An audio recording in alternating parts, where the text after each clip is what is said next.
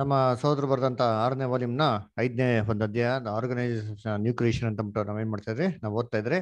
ಅಲ್ಲಿ ನೋಡ್ಬೇಕಾದ್ರೆ ಅನೇಕ ವಿಚಾರಗಳನ್ನ ನೋಡಿದ್ರೆ ಅಪೋಸ್ಟಲ್ಸ್ ಬಂದ್ಬಿಟ್ಟು not the lord of God's heritage ಅಂತ ನೋಡಿದ್ರಿ. ಅಲ್ವರ ಅವರನ್ನ ದೊಡ್ಡ ಹಿರಿಯರುಗಳ ತರ ಅಥವಾ ಒಡೆಯರ್ಗಳ ತರ ಏನ್ ಮಾಡಕ್ ಹೋಗಿಲ್ಲ, ಅವ್ರು ಬಿಹೇವ್ ಮಾಡಕ್ ಹೋಗಿಲ್ಲ. ಅವ್ರ ನಮ್ರತೆ, ಅವ್ರ ತಾಳ್ಮೆ, ಎಲ್ಲಾರ್ಗು ಏನಾಗಿದ್ರು ಒಂದು ಒಳ್ಳೆ ಮಾರ್ಗದರ್ಶನಿ ಆಗಿದ್ರು ಅಂತ ಅಂದ್ಬಿಟ್ಟು ಕೂಡ ನಾವೇನ್ ಮಾಡಿದ್ರಿ ಅನೇಕ ಒಂದು ವಾಕ್ಯಗಳನ್ನ ನೋಡಿದ್ರಿ.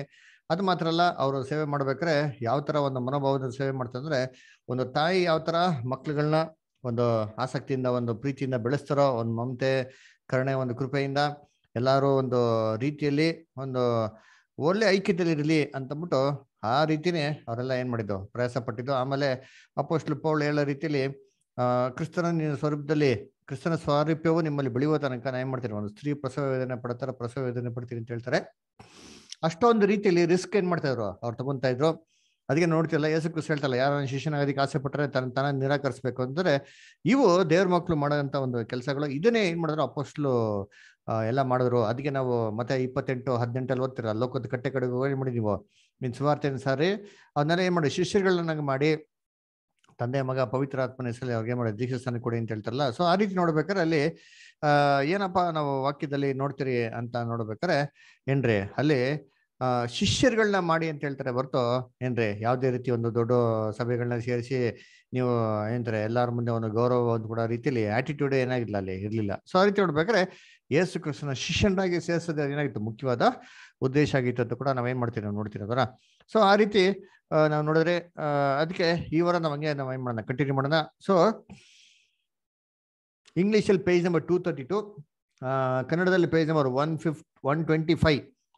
ಅದರಿಂದ ಯಾರೆಲ್ಲ ವಾಲ್ಯೂಮ್ಸ್ ಓದ್ತೀರಾ ದಯವಿಟ್ಟು ತಮ್ಮ ಕೈಗಳನ್ನ ಎತ್ತಬೇಕು. ಎಲ್ಲರ ಹತ್ರ ವಾಲ್ಯೂಮ್ಸ್ ಇದೆ. ಸೊ ಇಂದ ಆದಷ್ಟು ಸೋದರಿಗಳೆಲ್ಲ ಓದಕ್ಕೆ ಪ್ರಯತ್ನ ಮಾಡ್ಕೊಳ್ಳಿ. ಓದ್ಲಿ ಬ್ರದರ್. ವಿನೋದ ಅಷ್ಟು ಓದಿ. ಇದೇ ಒಂದೇ ಇದರಿಂದ ಪ್ಯಾರ ಹೌದಲ್ರಿ, ಪ್ರಭಾವಶಾಲಿಗಳದ ಅದೆಲ್ಲ ಅಷ್ಟೇ. ಲಾಸ್ಟ್ ಪ್ಯಾರಾಗ್ರಾಫ್ 125ನೇ ಪುಟದಲ್ಲಿ ರೈಟ್ ಹ್ಯಾಂಡ್ ಸೈಡ್ ಕೊನೆ ಪ್ಯಾರಾಗ್ರಾಫ್ ಇದೆ ನೋಡಿ, ಅದು ಆದಿ ಸಭೆಯಲ್ಲಿ ಅಂತ ನೋಡಿ. ಆದಿ ಸಭೆಗಳು ಅಪೊಸ್ತಲರ ದೈವ ಭಕ್ತಿ ಮತ್ತು ಶ್ರೇಷ್ಠ ಮಟ್ಟದ ಆತ್ಮೀಕ ತಿಳುವಳಿಕೆ ಮತ್ತು ಜ್ಞಾನವನ್ನು ಮತ್ತು ಅವರು ನಿಜವಾಗಿಯೂ ಆಗಿರುವಂತೆ ಕರ್ತನು ಆರಿಸಿಕೊಂಡ ಆತನ ರಾಯಭಾರಿಗಳೆಂದು ಸರಿಯಾಗಿಯೇ ಗೌರವಿಸಿದರು. ಅವರು ಕಲಿಯುವವರಂತೆ ಅವರ ಪಾದಗಳ ಬಳಿಯಲ್ಲಿ ಕುಳಿತರು. ಆದರೂ ಶೂನ್ಯ ದೃಷ್ಟಿಯಾದ ಪ್ರಶ್ನಾತೀತ ಮನಸ್ಸಿನಿಂದಲ್ಲ, ಆದರೆ ಆತ್ಮನನ್ನು ಪರೀಕ್ಷಿಸಿ ಸಾಕ್ಷಿಯನ್ನು ಖಾತರಿಪಡಿಸಿಕೊಳ್ಳುವ ಸ್ವಭಾವವುಳ್ಳವರಾಗಿ.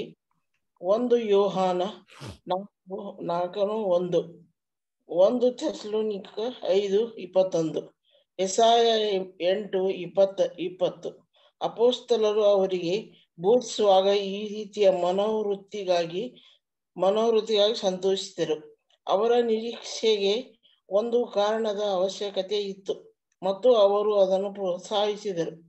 ಈ ಪ್ರೋತ್ಸಾಹವು ಮಾನವ ತತ್ವಜ್ಞಾನ ಮತ್ತು ವಿಚಾರ ಸರಣಿಯ ಪುಸಲಾಯಿಸುವಿಕೆಯಂತಿರದೆ, ಸಭೆಯ ಮನುಷ್ಯ ಜ್ಞಾನದ ಮೇಲೆ ನಿಲ್ಲದೆ ದೇವರ ಆತ್ಮ ಮತ್ತು ಶಕ್ತಿಯ ಮೇಲೆ ನಿಲ್ಲಬೇಕೆಂದು ನಿರೂಪಣೆಯಾಗಿತ್ತು. 1 ಕೊರಿಂಥ 2:2ನೇ ಅಧ್ಯಾಯ 4-5 ವಾಕ್ಯ. ಅವರು ತಮ್ಮ ಬಗ್ಗೆ ಒಂದು ಅಂಧತ್ವದ ಮೂಢನಂಬಿಕೆಯನ್ನು ಬೆಳೆಸಿಕೊಳ್ಳಲಿಲ್ಲ. ನಮ್ಮ thank you sister, thank you. ಅಲ್ಲೇ ಇನ್ಸನ ಒಂದು ಪ್ಯಾರಾಗ್ರಾಫ್ ಮುಗೀತಲ್ವಾ, ಥ್ಯಾಂಕ್ ಯು.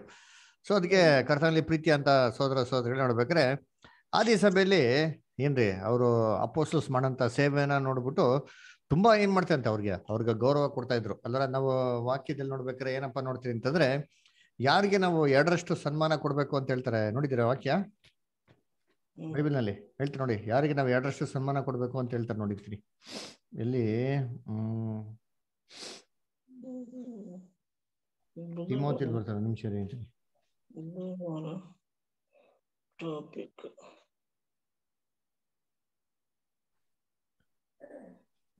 ಒಂದು ನಿಮಿಷ.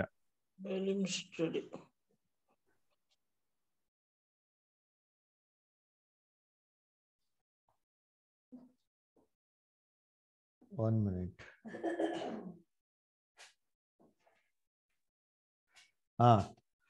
First Timothy 5th chapter 17th verse. First Timothy 5:17 ನೋಡಿ. ಚೆನ್ನಾಗಿ ಅಧಿಕಾರ ನಡೆಸುವ ಸಭೆಯ ಹಿರಿಯರನ್ನು, ಅವರೊಳಗೆ ವಿಶೇಷವಾಗಿ ಪ್ರಸಂಗದಲ್ಲಿಯೂ ಉಪದೇಶದಲ್ಲಿಯೂ ಕಷ್ಟಪಡುವವರನ್ನು ಇಮ್ಮಡಿಯಾದ ಮಾನಕ್ಕೆ ಯೋಗ್ಯರೆಂದು ಎಣಿಸಬೇಕು. ಇಮ್ಮಡಿಯಾದಂತ ಮಾನಕ್ಕಂತೆ ಯಾರನ್ನಪ್ಪ ಎಣಿಸ್ಬೇಕು ಅಂತಂದ್ರೆ ಏನ್ರಿ ಸುಮ್ನೆ ಸಭೆಯಲ್ಲಿ ಎಂತ ಕೈ ಕಟ್ಟಿ ಕೂತ್ಕೊಂಡವ್ರಿಗಲ್ಲ. ಏನ್ ಹೇಳ್ತಾರೆ ಅಂದ್ರೆ ಪ್ರಯಾಸ ಪಡೋರ್ಗೆ ಅಂತ ಹೇಳ್ತಾರೆ. ಅದ್ರ ಯಾವ ತರ ಪ್ರಯಾಸ ಪಡ್ಬೇಕ್ರೆ ವಾಕ್ಯದಲ್ಲಿಯೂ ಮತ್ತೆ ಬೋಧನೆಯ ಉಪದೇಶದಲ್ಲಿಯೂ ಏನ್ರಿ ಅಲ್ಲಿ ಯಾರೋ ಒಂದು ಪ್ರಯಾಸ ಪಡ್ತಾರೋ ಅವ್ರಿಗೆ ಮಾಡಬೇಕು ಎರಡರಷ್ಟು ಒಂದು ಗೌರವ ಏನ್ ಮಾಡ್ಬೇಕು ಕೊಡ್ಬೇಕು ಅಂತ ಹೇಳ್ತಾರೆ. ಯಾಕೆ ಹಿಂಗೆ ಹೇಳೋದು ಅಂತಂದ್ರೆ 1 ತಿಮೋತಿ 5:17 ಸಿಕ್ತಾ? ಸರಿ, ಏನಕ್ಕೆ ಹಿಂಗೆ ಹೇಳ್ತಾರೆ ಅಂತಂದ್ರೆ ನಾವು ನಂಬಿಕೆಯಲ್ಲಿ ದೃಢವಾಗಿರೋದು ತುಂಬಾ ಮುಖ್ಯ. ಯಾಕೆ ಹೇಳ್ತಾರೆ ಈ ಲೋಕನ್ ಜಯಿಸೋದು ಯಾವುದು? ನಮ್ಮ ನಂಬಿಕೆ ಅಂತ ಹೇಳ್ತಾರೆ. ಅಲ್ವಾ? ನಮ್ಗೆ ಕಷ್ಟ ಸಂಕಟ ತೊಂದರೆ ಅಥವಾ ಏನೋ ಒಂದು ಶೋಧನೆ ಬರ್ಬೇಕಾದ್ರೆ ಈ ಶೋಧನೆ ಜಯಿಸ್ಬೇಕಂದ್ರೆ ನಮ್ಗೆ ಏನ್ ಬೇಕು ಅಂದ್ರೆ ನಂಬಿಕೆ ಬೇಕು. ಸರಿ, ನಂಬಿಕೆ ಹೆಂಗ್ ಬರ್ತದೆ ನಮ್ಮಲ್ಲಿ ಅಂತಂದ್ರೆ ರೋಮಾಪುರದಲ್ಲಿ ಏನ್ ಹೇಳ್ತಾರೆ, ನೀವು ವಾಕ್ಯನ ಕೇಳೋದ್ರ ಮುಖಾಂತರ ನಿಮ್ಗೆ ಏನಾಗ್ತದೆ ನಂಬಿಕೆ ಬರ್ತಾರೆ. ಅದರ ಸೊ ಯಾವ ವಾಕ್ಯನ ಕೇಳಬೇಕು, ಏನ್ ಮಾತನ್ನ ಕೇಳ್ಬೇಕು ಅಂದ್ರೆ ದೇವರ ವಾಕ್ಯ. ನಾವು ದೇವರ ವಾಕ್ಯ ಒಳ್ಳೆ ಒಂದು ಬಲಿಷ್ಠವಾಗಿರಂತ ಒಳ್ಳೆ ವಾಕ್ಯನ ಕೇಳ್ತಾ ಕೇಳ್ತಾ ಕೇಳ್ತಾ ಗಟ್ಟಿಯಾದ ಆಹಾರ ತಿಂತಾ ಇದ್ಬೇಕಾರೆ ನಾವೇನಾಗ್ತೀರಿ, ಗಟ್ಟಿಯಾಗಿ ಏನ್ ಮಾಡ್ತೀವಿ, ನಾವು ಸ್ಟ್ರಾಂಗ್ ಆಗಿ ಕ್ರಿಸ್ತನಲ್ಲಿ ಬೆಳೆಯೋದಿಕ್ಕೆ ಶುರು ಮಾಡ್ತೀರಿ ಅಲ್ವರ. ಅದಕ್ಕೆ ನೋಡ್ಬೇಕಾರೆ ಬೈಬಲ್ ಅಲ್ಲಿ ನಮ್ಗೆ ಏನ್ ಹೇಳ್ತಾರೆ ಅಂತಂದ್ರೆ ಏನ್ರಿ ಯವನಸ್ಥರೇ ಅಂತ ಹೇಳ್ತಾರೆ. ನೋಡಿರ್ತೀನಿ ಎಲ್ಲಿ ಹೇಳ್ತಾರೆ ಅಂತಂದ್ರೆ ಒಂದು ವಾಕ್ಯ ಓದೋಣ. 1ನೇ ಯೋಹಾನ ತೆಗಿರಿಂತೀನಿ ಎಲ್ಲಿಗೆ 1ನೇ ಯೋಹಾನ 1 John 2nd chapter 13th verse. 1 John 2:13. ಆದಿಯಿಂದಿರುವಾತನನ್ನು ನೀವು ಬಲ್ಲವರಾಗಿರುವುದರಿಂದ ನಿಮಗೆ ಬರೆಯುತ್ತೇನೆ. ಯೌವನಸ್ಥರೇ, ನೀವು ಕೆಡುಕನನ್ನು ಜಯಿಸುವುದರಿಂದ ನಿಮಗೆ ಬರೆಯುತ್ತೇನೆ. ಮಕ್ಕಳಿರ, ನೀವು ತಂದೆಯನ್ನು ಬಲ್ಲವರಾಗಿರುವುದರಿಂದ ನಿಮಗೆ ಬರೆದಿದ್ದೇನೆ. ನೋಡ್ರ ಅದೇನ್ ಹೇಳ್ತಾರೆ, 3 ತರ ಕ್ಯಾಟಗರಿ ಪೀಪಲ್ ಬಗ್ಗೆ ಹೇಳ್ತಾರೆ. ಇನ್ನೊಂದ್ಸತಿ ಓದಿ ನೋಡೋಣ. ತಂದೆಗಳಿರ, ಆದಿಯಿಂದಿರುವಾತನನ್ನು ನೀವು ಬಲ್ಲವರಾಗಿರುವುದರಿಂದ ನಿಮಗೆ ಬರೆಯುತ್ತೇನೆ ಅಂತ ಹೇಳ್ತಾರೆ. ಓಕೆನಾ? ಫಸ್ಟ್ ಹೇಳ್ಬೇಕು, ಇಂಗ್ಲಿಷ್ ಬರ್ತಾರೆ, ಐ ರೈಟ್ ಅಂಟು you fathers because you have known him that is from the beginning ಅಂತ ಹೇಳ್ತಾರೆ. ಇದೇ ವಾಕ್ಯ ಇಟ್ಕೊಂಡು ವಿಷಯ ಮಾಡೋದು ಫಾದರ್ಸ್ ಅಂತ ಕರೆದ ನೋಡಿರ್ತೀನಿ. ಅಪೊಸ್ಟಲ್ ಜಾನ್ ಏನ್ ಮಾಡೋರೆ, ಸಭೆಯಲ್ಲಿರೋಂಥ ಅನೇಕ ಜನರಿಗೆ ಫಾದರ್ಸ್ ಅಂತ ಕರ್ತಾರೆ. ಯಾವ ಫಾದರ್ಸ್ ಇವರಲ್ಲ? ಏನ್ ಫಾದರ್ಸ್? ಸ್ಪಿರಿಚುವಲ್ ಫಾದರ್ ಅಂತ ತಿಳ್ಕೊಂಡ್ಬಿಡ್ತಾರೆ. ಅದೇನಲ್ಲ ಸ್ಪಿರಿಚುವಲ್ ಫಾದರ್ ಇರಲಿಲ್ಲ ಅಂತ ಏನ್ ಹೇಳ್ತಾ ಇಲ್ಲ. ಆತ್ಮಿಕ ವಿಚಾರದಲ್ಲಿ ಯಾರು ಒಂದು ಮೆಚುರಿಟಿಯಾಗಿ ಬೆಳೆದಿದ್ದಾರೋ ಅವ್ರಿಗೆ ಏನ್ ಹೇಳೋದು ಅಂತಂದ್ರೆ ಒಂದು ತಂದೆಗಳ ತರ ಏನ್ ಮಾಡಿ ನೀವು ಗೌರವ ಕೊಡಿ ಅಂತ ಹೇಳ್ತಾರ ಇಲ್ಲ. ನಾನು ಕಳೆದ ವಾರ ನೋಡೋದಲ್ಲ ವಾಕ್ಯ. ಸ್ತ್ರೀಗಳಿಗೆ ಏನ್ ಮಾಡ್ರಿ, ವಯಸ್ಸಾಗಿರೋ ಸ್ತ್ರೀಗಳಿಗೆ ತಾಯಿ ಅಂತೆಯೋ ಅಲ್ವರ, ಸಹೋದರಿ ಅಂತ ಏನ್ ಮಾಡಿ ನೀವು ಗೌರವ ಕೊಡಿ ಹೇಳ್ತಾರೆ. ಅಲ್ವರ, ಕಿರಿಯವ್ರಿಗೆ ಯವನಸ್ಥರಿಗೆ ಮಾಡ್ಬೇಕಂತೆ ತಮ್ಮಂದಿರ್ತಾರ ನೀವೇನ್ ಮಾಡ್ರಿ ನೋಡ್ರಿ ಅಂತ ಹೇಳ್ತಾರೆ. ಅದೇ ಹಿರಿಯ ಒಂದು ವ್ಯಕ್ತಿಗಳಿಗೆ ಏನ್ ಮಾಡ್ರಿ ತಂದೆಗಳ ತರ ಅಲ್ವರ. ಇಲ್ಲಿ ಹೇಳ್ತಾರದು ಬರೀ ಒಂದು ಮಾಂಸದಲ್ಲಿ ವಯಸ್ಸಾಗಿರೋರು ಮಾತ್ರ ಅಲ್ಲ, ಸ್ಪಿರಿಚುವಲ್ ಆಗಿ ಮೆಚೂರಿಟಿ ಆಗಿರೋರು, ಅದರ ಕೆಡುಕನನ್ನ ಜಯಿಸಿರೋಂಥವ್ರು, ಅದರ ಸತ್ಯಲ್ಲಿ ದೃಢವಾಗಿರೋರು ಅವ್ರು ಹೇಳ್ತಾರೆ, ತಂದೆಗಳೇ ಆದಿಯಿಂದ ನೀವು ಅವ್ರನ್ನ ಬಲತನಾಗಿಂದ ನಿಮಗೆ ಬರಿತೀನಿ. ನೆಕ್ಸ್ಟ್ ಆಮೇಲೆ ಯೌವನಸ್ಥರೇ, ನೀವು ಕೆಡುಕನನ್ನು ಜಯಿಸಿರುವುದರಿಂದ ನಿಮಗೆ ಬರೆಯುತ್ತೇನೆ. ನೋಡ್ರ, ಸರಿ, ಇವಾಗ ಇದನ್ನ ಹಿಂಗೆ ಲಿಟರಲ್ ತಗೊಂಡ್ಬಿಟ್ಟಂದ್ರೆ ಹಂಗಾರೆ ತಂದೆಗಳು ಯಾರು ಕೆಡುಕನ್ ಜಯಿಸಿಲ್ಲ, ಬರೀ ಯೌವನಸ್ಥರು ಮಾತ್ರ ಕೆಡುಕನ್ ಜಯಿಸವ್ರ ಅಂತಂದ್ರೆ ಇಲ್ಲ. ಇಲ್ಲಿ ಹೇಳ್ತಿರೋದು ಸ್ಪಿರಿಚುವಲ್ ಗ್ರೋತ್ ಬೇಸಿಸ್ ಮೇಲೆ. ನೋಡ್ರಿ, ನೆಕ್ಸ್ಟ್ ಮುಂದಕ್ಕೆ ಹೋದ್ರೆ ಮಕ್ಕಳಿರ ಅಂತ ಏನ್ ಮಾಡ್ತಾರೆ, ಚಿಕ್ಕ ಮಕ್ಕಳಿರ ಅಂತ ಹೇಳ್ತಾರೆ ಅಲ್ವ. ಇದೇನೋ ಸಭೆಯಲ್ಲಿ ಪುಟ್ಪುಟಾಣಿ ಮಕ್ಕಳಿಗೆ ಹೇಳ್ತಾರೆ, ಯವನಸ್ಥರಿಗೆ ಹೇಳ್ತಾರೆ, ವಯಸ್ಸಾಗಿರೋರಿಗೆ ಹೇಳ್ತಾರೆ ಅಂದ್ರೆ ಇಲ್ಲ. ಕ್ರಿಶ್ಚಿಯನ್ ವಾಕ್ ಆಫ್ ಲೈಫ್ ಅಲ್ಲಿ ಯಾರು ವಸ್ತ್ರ ಸತ್ತಿಗೆ ಬಂದವರು ಅವ್ರು ಹೆಂಗವ್ರೆ, ಮಕ್ಕಳು ಅಲ್ವರ. ನೀವು ಅದಕ್ಕೆ ನೋಡ್ಬೇಕೇನೆ ಅಂತ ನೀವು ಎಳೆ ಮಕ್ಕಳ ತರ ಪಾರಮಾರ್ಥಿಕ ಹಾಲನ್ನ ನೀವು ಶುದ್ಧ ಹಾಲನ್ನ ಬಯಸಿರಿ ಅಂತ ಹೇಳ್ತಾರಲ್ವಾ. ಸೊ ಮಕ್ಳು ಏನ್ ತಿನ್ಬೇಕು, ಫಸ್ಟ್ ಏನ್ ಕುಡಿಬೇಕು, ಹಾಲು. ನೆಕ್ಸ್ಟ್ ಏನ್ಬೇಕು, ಒಂದ್ ವಯಸ್ಸಿಗೆ ಬೆಳಿತಾ ಏನಾಗಬೇಕು, ಒಂದ್ ಯವನಸ್ತ್ರ ವಯಸ್ಸಿಗೆ ಬರಬೇಕು, ಒಂದ್ ಮೆಚೂರಿಟಿಗೆ ಬೆಳಿಬೇಕು ಅಲ್ವರ. ನಾವು ಕಾಲ ನೋಡ್ಬೇಕಾದ್ರೆ ಅಪೊಸ್ಟಲ್ ಪೌಲ್ ಹೇಳ್ತಾರೆ, ಬೋಧಕರಾಗಿರ್ಬೇಕು. ನಿಮ್ಗ್ ನೋಡಿದ್ರೆ ಹೇಗಿದೆ ಅಂತಂದ್ರೆ ಮತ್ತೊಬ್ರು ಏನ್ ಮಾಡ್ಬೇಕಂತೆ, ಮೂಲ ಉಪದೇಶಗಳನ್ನ ಕಳ್ಸ್ಕೊಡ್ಬೇಕಾಗಿದೆಯಲ್ಲ ಅಂತ ಏನ್ ಮಾಡ್ತಾರೆ ಅಪೊಸ್ಟಲ್ ಪೌಲ್ ಏನ್ ಮಾಡ್ತಾರೆ, ಅದನ್ನ ಅವ್ರು ಬೈತಾರೆ ಅಲ್ವರ.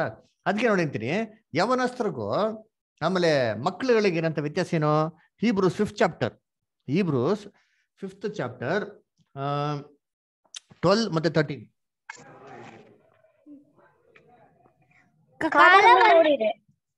ಕಾಲವನ್ನು ನೋಡಿದರೆ ನೀವು ಇಷ್ಟರೊಳಗೆ ಬೋಧಕರಾಗಿರಬೇಕಾಗಿದ್ದರೂ ಒಬ್ಬನು ನಿಮಗೆ ದೈವೋಕ್ತಿಗಳ ಮೂಲ ಪಾಠಗಳನ್ನು ತಿರುಗಿ ಕಳಿಸಿ ಕೊಡಬೇಕಾಗಿದೆ. ನೀವು ಹಾಲು ಕುಡಿಯತಕ್ಕವರೇ ಹೊರತು ಗಟ್ಟಿಯಾದ ಆಹಾರವನ್ನು ತಿನ್ನತಕ್ಕವರಲ್ಲ. ನೋಡ್ಬೇಕಾದ್ರೆ ಗಟ್ಟಿಯಾದ ಆಹಾರ ತಿನ್ನತಕ್ಕವರಲ್ಲ, ಹಾಲು ಕುಡಿಯೋರೆ ಅಂತ ಹೇಳ್ತಾರೆ. ಇದು ಯಾರು ಹೇಳೋದಂತಂದ್ರೆ ಏನ್ರಿ, ಮಕ್ಕಳಿಗೆ ಅಲ್ವರ. ಅದಕ್ಕೆ ಮಕ್ಕಳಾಗಿದ್ದಾರೆ ಅಂತ ಹೇಳೋದು ಅಲ್ವರ. ನೋಡಿ ಮಕ್ಕಳ ಬಗ್ಗೆ ಹಿಂಗೆ ಇಟ್ಕೊಳ್ಳಿ, ತಿರ್ಗಾ ಬರೋಣ, ಹಂಗೆ ಕೈ ಹಿಂಗೆ ಇಟ್ಕೊಳ್ಳಿ. ಎಲ್ಲಿ ಪೀಟರ್, ಯಾವ Peter? First Peter 2:2. First Peter 2:2. First Peter 2:2.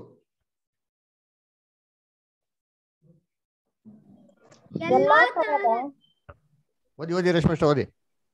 ಎಲ್ಲಾ ತರದ ನಿಂದನೆಯನ್ನು ವಿಸರ್ಜಿಸಿ ಹಸು ಮಕ್ಕಳಂತೆ ಪಾರಮಾರ್ಥಿಕವಾದ ಶುದ್ಧ ಹಾಲನ್ನು ಬಯಸಿರಿ. ನೋಡ್ರ, ಮಕ್ಕಳು ಇವ್ರೇನ್ ಕುಡಿಬೇಕಂತೆ? ಹಾಲು ಕುಡಿಬೇಕಂತೆ. ಅಲ್ಲೇನ್ ನೋಡಿದ್ರಿ, ಇಬ್ರೇ ಒಂದು ಪತ್ರಿಕೆಯಲ್ಲಿ ನೀವು ಇನ್ನ ಹಾಲು ಕುಡಿಯೋರೇ ಹೊರ್ತು ಎಂತ ಗಟ್ಟಿಯಾದ ತಿನ್ನೋರು ಅಲ್ವಂತ ಅಂತ ಬಿಟ್ರು. ಹಂಗಾರೆ ಏನ್ ಮೀನಿಂಗ್ ಅಂದ್ರೆ, ಸತ್ಯದಲ್ಲಿ ನಾ ಫಸ್ಟ್ ಬರ್ಬೇಕಾದ್ರೆ ಏನ್ ಕುಡಿತೀರಿ?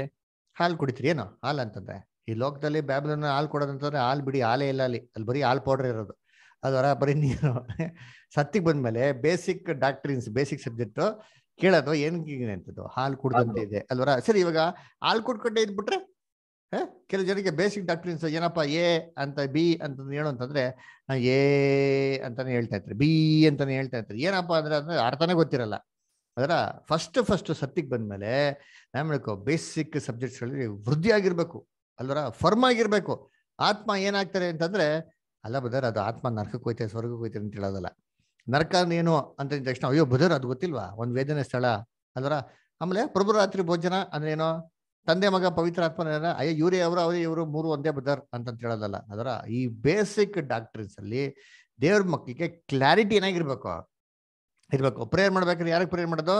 ರಾಜಾ ಕರ್ತನೇ ಯೇಸು ರಾಜ ಅಂತಂದ್ಬಿಟ್ಟು ರಾಜನ್ಗೆ ಪ್ರೇಯರ್ ಮಾಡೋದು. ಕೊನೆಗೆ ಏನ್ ಮಾಡೋದು? ಇದೆಲ್ಲ ಯೇಸು ಕ್ರಿಸ್ತನ ಹೆಸರಲ್ಲೇ ಕೇಳ್ತೀನಿ ಅದರ. ಸೊ ನೋಡ್ಬೇಕಾದ್ರೆ ನಮ್ಮ ಮೆಚ್ಯೂರಿಟಿ ಇರಬೇಕು ಅದರ. ತಂದೆಯ ದೇವರು ಅವರು ಸಪ್ರೇಟು, ಯೇಸು ಕ್ರಿಸ್ತನು ಆತನ ಮಗನೋ, ಪವಿತ್ರಾತ್ಮ ಆತನ ದೇವರಿಂದ ಕಳ್ಸಿಕೊಟ್ಟಂತ ಶಕ್ತಿ ಅಂತಂದ್ಬಿಟ್ಟು ಇವೆಲ್ಲ ವಿವೇಚಿಸಿ ಅರ್ಥ ಮಾಡ್ಕೊಡಂತ ಒಂದು ಪರಿಜ್ಞಾನ ಇರ್ಬೇಕು. ಅಂತವ್ರಿಗೆ ಏನ್ರಿ ಗಟ್ಟಿಯಾದ ಆಹಾರ ಅಂತ ಹೇಳ್ತಾರೆ. ಸರಿ, ಇವಾಗ ಬರೀ ಹಾಲು ಕುಡಿತಾ ಇದ್ರೆ ಏನರ್ಥ? ಅದೇ 13ನೇ ವಾಕ್ಯ ಓದಿ, Hebrews 5:30.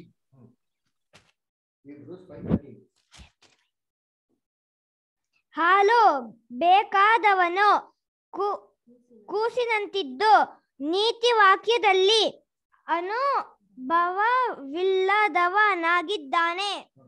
ಹಾಲು ಕುಡಿಯೋನು ಯಾರಪ್ಪ ಅಂತಂತಂದ್ರೆ ಏನ್ರಿ? ದೇವರ ಒಂದು ಅವನಿನ್ನ ಕೂಸಾಗಿದ್ದಾನಂತೆ. ದೇವರ ವಾಕ್ಯದಲ್ಲಿ ಏನಿಲ್ವಂತೆ, ಅವನು ಅನುಭವ ಇಲ್ಲದವನು. ದೇವ್ರ ವಾಕ್ಯದಲ್ಲಿ ಏನಾಗಿರ್ಬೇಕು? ನಮ್ಗೆ ಅನುಭವ ಇರಬೇಕು.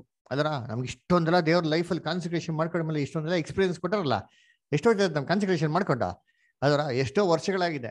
ಈ ವರ್ಷಗಳಾಗ್ತಾ ಅನುಭವದಲ್ಲಿ ಏನ್ ಮಾಡ್ಬೇಕು? ನಾವೆಲ್ಲ ಕಲಿತಾ ಹೋಗ್ತಾ ಇರ್ಬೇಕು, ನಮ್ಮಲ್ಲಿ ಬೆಳಿತಾ ಹೋಗ್ಬೇಕು ಅಲ್ವರ. ಇವೆಲ್ಲ ಬೆಳೆದೇ ಇಲ್ಲ, ನಮ್ಮಲ್ಲಿ ಕಲ್ತೇ ಇಲ್ಲ ಅಂತಂದ್ರೆ ನಮ್ಮ ಕಾನ್ಸಂಟ್ರೇಷನ್ ಏನು ವೇಸ್ಟ್. ಅದರ ನಾವು ಕಾನ್ಸಂಟ್ರೇಷನ್ ಮಾಡ್ಕೊಂಡಿರೋದು ನಿಜವಾದ ದೇವರೇ ಅಕ್ಸೆಪ್ಟ್ ಮಾಡಿಲ್ಲ ಅಂತ ಇಲ್ಲ ಅಂತಂದ್ರೆ ನಾವು ಅದಕ್ಕೆ ಏನ್ ಮಾಡಿಲ್ಲ, ಸರಿಯಾಗಿ ಗಮನ ಏನ್ ಮಾಡಿಲ್ಲ ಕೊಡ್ಲಾಮ್ಕರ್ತ. ಅದಕ್ಕೆ ಹೇಳ್ತಾರೆ, ನಾವು ಮಕ್ಕಳಾಗಿರ್ಬಾರ್ದಂತೆ ಏನ್ ಮಾಡ್ಬೇಕು? ನಾವು ಬೆಳಿಬೇಕು, ಮೆಚ್ಯೂರಿಟಿಗೆ ಏನಾಗ್ಬೇಕು? ನಾವು ಬೆಳಿಬೇಕು. ಅದರ ಗಟ್ಟಿಯಾದ ಆಹಾರ ಯಾರಿಗಂತೆ ನೋಡಿ, ಅದು ಯಾರಿಗಂತೆ? 14ನೇ ವಾಕ್ಯದಲ್ಲಿ ಹೇಳ್ತಾರಲ್ಲ, ಗಟ್ಟಿಯಾದ ಆಹಾರವು ಪ್ರಾಯಸ್ಥರಿಗೋಸ್ಕರ, ಅಂದರೆ ಜ್ಞಾನೇಂದ್ರಿಯಗಳನ್ನು ಸಾಧನೆಯಿಂದ ಶಿಕ್ಷಿಸಿಕೊಂಡು ಇದ್ದು ಒಳ್ಳೆದು ಅದು ಕೆಟ್ಟದು ಎಂಬ ಭೇದವನ್ನು ತಿಳಿದವರಿಗೋಸ್ಕರವಾಗಿದೆ. ಕೆಟ್ಟದು ಇದು ಒಳ್ಳೇದು ಅಂದ್ಬಿಟ್ಟು ಭೇದವನ್ನು ತಿಳಿದುಕೊಂಡವ್ರಿಗೋಸ್ಕರ ಏನಾಗಿರ್ತಂತೆ ಇದೆ ಅಂತೆ ಅಲ್ವ. ಹಂಗಾರೆ ಈ ಲೆವೆಲ್ ಬೆಳಿಬೇಕು ಅಂತಂದ್ರೆ ಏನಾಗಬೇಕು? ಆ ಲೆವೆಲ್ಗೆ ಬೆಳೆಸೋರು ಇರಬೇಕು ಅಲ್ವರ. ಸೊ ಆ ಲೆವೆಲ್ಗೆ ಬೆಳೆಸೋದು ಹೆಂಗಪ್ಪ ಅಂದ್ರೆ ದೇವರ ವಾಕ್ಯದಿಂದ ಮಾತ್ರ ಸಾಧ್ಯ ಅಲ್ವರ. ಬೈಬಲ್ ಏನ್ ಹೇಳ್ತಾರೆ? The word of god is perfect ಕನ್ವರ್ಟೆ ಸೋಲ್ ಅಂತ ಹೇಳ್ತಾರಲ್ಲ. ಒಬ್ಬನ ರಕ್ಷಣೆ ಮಾರ್ಗಕ್ಕೆ ತರಬೇಕು ಅಂದ್ರೆ ಯಾವ್ದಕ್ ಮಾತ್ರ ಬಲ ಇದೆಯಪ್ಪ ಅಂದ್ರೆ ದೇವರ ವಾಕ್ಯಕ್ಕೆ. ಇಂಥ ದೇವರ ವಾಕ್ಯನ ಚೆನ್ನಾಗೆ ಎಂತಾರೆ ಉಪದೇಶ ಮಾಡೋಂಥ ಉಪದೇಶಗಳಲ್ಲಿ, ಬೋಧನೆಗಳಲ್ಲಿ ಚೆನ್ನಾಗಿ ಬಲಪಡಿಸಿ ಸ್ಥಿರಪಡಿಸಂತ ಒಂದು ಸೋದರಗಳಿಗೆ ಎಷ್ಟಪ್ಪ ಮರ್ಯಾದೆ ಕೊಡಬೇಕು, ಎಷ್ಟಪ್ಪ ಗೌರವ ಕೊಡ್ಬೇಕು ಅಂದ್ರೆ 2ರಷ್ಟು ಇಮ್ಮಡಿ ಅಂತ ಏನ್ ಮಾಡ್ತಾರೆ ಹೇಳ್ತಾರೆ. ಇದನ್ನೇ ನಮ್ಮ ಒಂದು ಅಪೋಸ್ಟಲ್ಸ್ಗಳಿಗೆ ಎಲ್ಲ ಸಭೆ ಮಕ್ಳು ಏನ್ ಮಾಡಿದ್ದಲ್ಲಿ ಅಲ್ಲಿ ಕೊಟ್ಟಿದ್ದಲ್ಲ. ಅವ್ರು ಮಾಡಿರೋಂಥ ಒಂದು ಫೌಂಡೇಶನ್ ಹಾಕಿದ್ರು ಗೊತ್ತಾ, ಭಯಂಕರ ಏನ್ರಿ ಟಫ್. ಅದರ ಎಲ್ಲ ಕಡೆ ಏನ್ರಿ ಹಿಂಸೆಗಳು, ಯಾರು ಅವ್ರಿಗೆ ಏನ್ ಮಾಡ್ತಾಯಿಲ್ಲ, ಬೆಲೆ ಕೊಡ್ತಾ ಇರಲಿಲ್ಲ. ಒಂದು ನ್ಯೂ ಡಾಕ್ಟ್ರಿನ್ ಇದು ಅದರ ಹೊಸದಾಗಿ ಜೀಸಸ್ ಅಂದ್ಬಿಟ್ಟು ಯಾರಿಗೂ ಗೊತ್ತಿಲ್ಲ. ಅವ್ರಿಗೆ ಹೋಗಿ ಹೇಳ್ಬೇಕು, ನೀವೆಲ್ಲ ಪಾಪಿ ಆಗಿದ್ದೀರಂತ ಅವ್ರಿಗೆ ಮನವರಿಕೆ ಮಾಡಿಸ್ಬೇಕು, ನಿಮ್ಮ ಪಾಪನ ನೀವು ಮನಸ್ಸಂತರ ಹೊಂದಬೇಕು ಅಂತ ಅದನ್ನ ಹೇಳ್ಕೊಡ್ಬೇಕು. ಆಮೇಲೆ ಕ್ರಿಸ್ತನತೆಗೆ ಬರೋಕ್ಕೆ ಹೇಳ್ಕೊಡ್ಬೇಕು. ಆಮೇಲೆ ಹೆಂಗೆ ದೇವರ ವಾಕ್ಯನ ಕೈಗೊಂಡು ನಡೆಯೋದು, ಹೆಂಗೆ ಬಿಹೇವ್ ಮಾಡೋದು, ಒಂದೊಂದು ವಿಚಾರಗಳನ್ನ ಹೇಳ್ಕೊಡ್ಬೇಕು. ಅಂದ್ರೆ ಇದು ಭಯಂಕರ ಏನಾಗಿತ್ತು, ಕಷ್ಟವಾಗಿತ್ತು. ಅದಕ್ಕೆ ಅಷ್ಟೊಂದು ಕಷ್ಟಪಟ್ಟು ಪ್ರಯಾಸ ಪಟ್ಟು ಅಂತ ಮಾಡಿರೋಂಥ ಸಹೋದರಗಳು ಏನ್ ಮಾಡಿ, ನೀವು ಎರಡರಷ್ಟೇ ಮಾಡಿ, ನೀವು ಒಂದು ಗೌರವ ಕೊಡಿ ಅಂತ ಹೇಳಿದ್ರು. ಆದ್ರೆ ಅದೇ ರೀತಿ ಅಪೋಸ್ಟಲ್ಸ್ಗಳಿಗೆ ಗೌರವ ಕೊಡ್ಬೇಕಾದ್ರೆ ಏನ್ರಿ, ಅವರೆಲ್ಲ ಬಂದ್ಬಿಟ್ಟು ಸಭೆ ಮಕ್ಕಳು ಮುಖ್ಯವಾಗಿ ಏನಪ್ಪ ಮಾಡಿದ್ರು ಅಂತಂದ್ರೆ, ಅಪೋಸ್ಟಲ್ಸ್ ಹತ್ರ ಪಾದದ ಹತ್ರ ಕೂತ್ಕೊಂಡು ಏನ್ ಮಾಡಿದ್ರು, ಉಪದೇಶಗಳನ್ನ ಕಲ್ತರು. ಹೆಂಗ್ ಕಲ್ತರು ಅಂತಂದ್ರೆ, ಸುಮ್ಮನೆ ಏನೋ ಬೇಕಾಬಿಟ್ಟಿಗಳಿಗೆ ಏನೋ ಕಾಟಾಚಾರಕ್ಕೆ ಕಲಿಬೇಕು ಅಂತ ಕಲೀಲಿಲ್ಲ. ಆದ್ರೆ ಅವ್ನು ಕೇಳಂತ ಒಂದು ಮಾತುಗಳಿಗೆ ಗಮನ ಕೊಟ್ರು, ಕಿವಿ ಕೊಟ್ರು. ಅಲ್ರ ಅದು ಮಾತ್ರ ಅಲ್ಲ, ಅವ್ರ ಜೊತೆ ಇಂಟ್ರಾಕ್ಷನ್ ಮಾಡೋರಂತೆ. ಯಾವ ತರ ಇಂಟ್ರಾಕ್ಷನ್ ಅಂತಂದ್ರೆ, ಅವ್ರಿಗೇನೋ ಪ್ರಶ್ನೆ ಬಂದವಾಗ ಆ ಪ್ರಶ್ನೆಗಳಿಗೆ ಏನ್ ಮಾಡ್ತಾ ಇದ್ರು, ಕ್ಲಾರಿಟಿ ತಿಳ್ಕೊಂತ ಇದ್ರು ಅಲ್ವರ. ಆಮೇಲೆ ಆ ಕ್ಲಾರಿಟಿ ತಿಳ್ಕೊಳೋದು ಮಾತ್ರ ಅಲ್ಲ, ಒಂದು ಓಪನ್ ಡಿಸ್ಕಷನ್ ತರ ಏನಾಗಿತ್ತಲ್ಲಿ ಅಲ್ಲಿತ್ತು ಅಲ್ವರ. ಇವರು ಸುಮ್ಮ ಹಿರಿಯರು, ಇವ್ರಿಗೇನು ಕೇಳ್ಬಾರ್ದು ಅಂತ ಇವ್ರು ಹೇಳಿದ್ದೇ ಸತ್ಯ ಅಂತ ಎಲ್ಲ ಕೇಳ್ಕೊಂಡು ಹೋಗಿರ್ತಾರಲ್ಲ, ಇರ್ತಾ ಇರಲ್ಲ.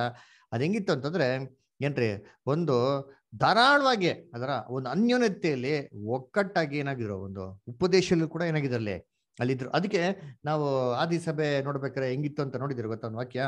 ಒಂದ್ ನಿಮಿಷ ರೀ ನೋಡಿಸ್ತೀನಿ, ಎಲ್ಲಿ ಅಂತಂದ್ರೆ ಒಂದ್ ನಿಮಿಷ ರೀ, ಅಪೊಸ್ತಲ ಕೃತ್ಯಗಳಲ್ಲಿ ಬರ್ತದೆ. ಆದಿ ಸಭೆ ಒಂದು ಮನ್ಸಿದ್ರೆ ಇದ್ರಂತೆ. ಒಂದ್ ನಿಮಿಷ ರೀ, ಅಪೊಸ್ತಲ ಕೃತ್ಯಗಳು 4:32 ನೋಡಿ. ಅಪೊಸ್ತಲ ಕೃತ್ಯಗಳು 4:32.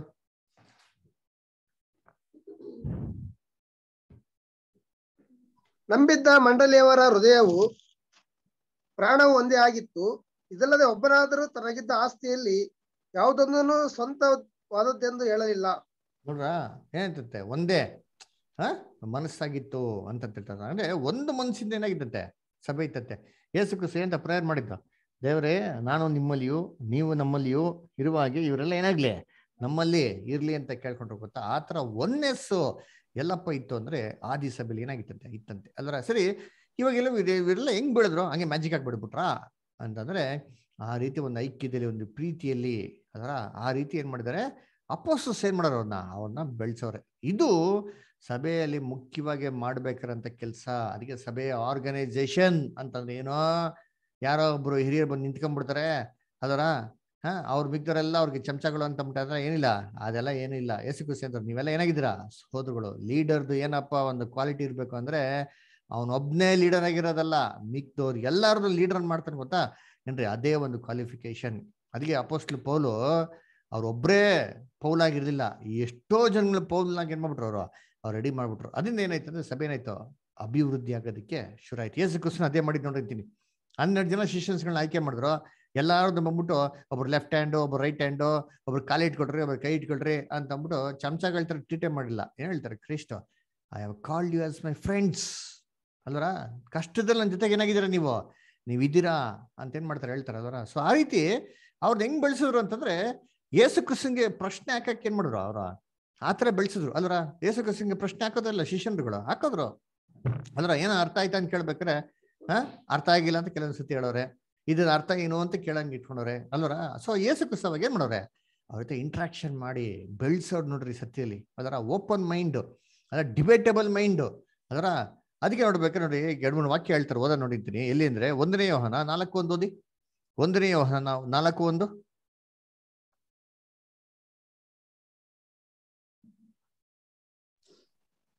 ಪ್ರಿಯರೇ, ಅನೇಕ ಮಂದಿ ಸುಳ್ಳು ಪ್ರವಾದಿಗಳು ಲೋಕದೊಳಗೆ ಬಂದಿರುವುದರಿಂದ ನೀವು ಆತ್ಮದ ಎಲ್ಲಾ ನುಡಿಗಳನ್ನು ನಂಬದೆ ಆಯಾ ನುಡಿಗಳು ದೇವರಿಂದ ಪ್ರೇರಿತವಾದವುಗಳೋ ಅಲ್ಲವೋ ಎಂದು ಅವುಗಳನ್ನು ಪರೀಕ್ಷಿಸಬೇಕು. ಅವ್ರದ್ದು ಏನ್ ಮಾಡ್ಬೇಕಂತೆ, ಪರೀಕ್ಷಿಸಬೇಕು. ಎಲ್ಲ ಆತ್ಮದ ನುಡಿಗಳನ್ನ ನಂಬಕ್ ಹೋಗ್ಬಿಡಿ, ಎಲ್ಲ ಒಂದು ಬೋಧನೆಗಳು ನಂಬಕ್ ಹೋಗ್ಬಿಡಿ, ನೀವು ಪರೀಕ್ಷೆ ಮಾಡಿ ಅಂತ ಹೇಳ್ತಾರೆ. ಹೆಂಗ್ ಪರೀಕ್ಷೆ ಮಾಡೋದು ಅದರ, ಇವ್ರು ಮಾತಾಡೋದು ಸತ್ಯನೋ ಇಲ್ಲ ಅಂತ ಹೆಂಗ್ ಪರೀಕ್ಷೆ ಮಾಡೋದು?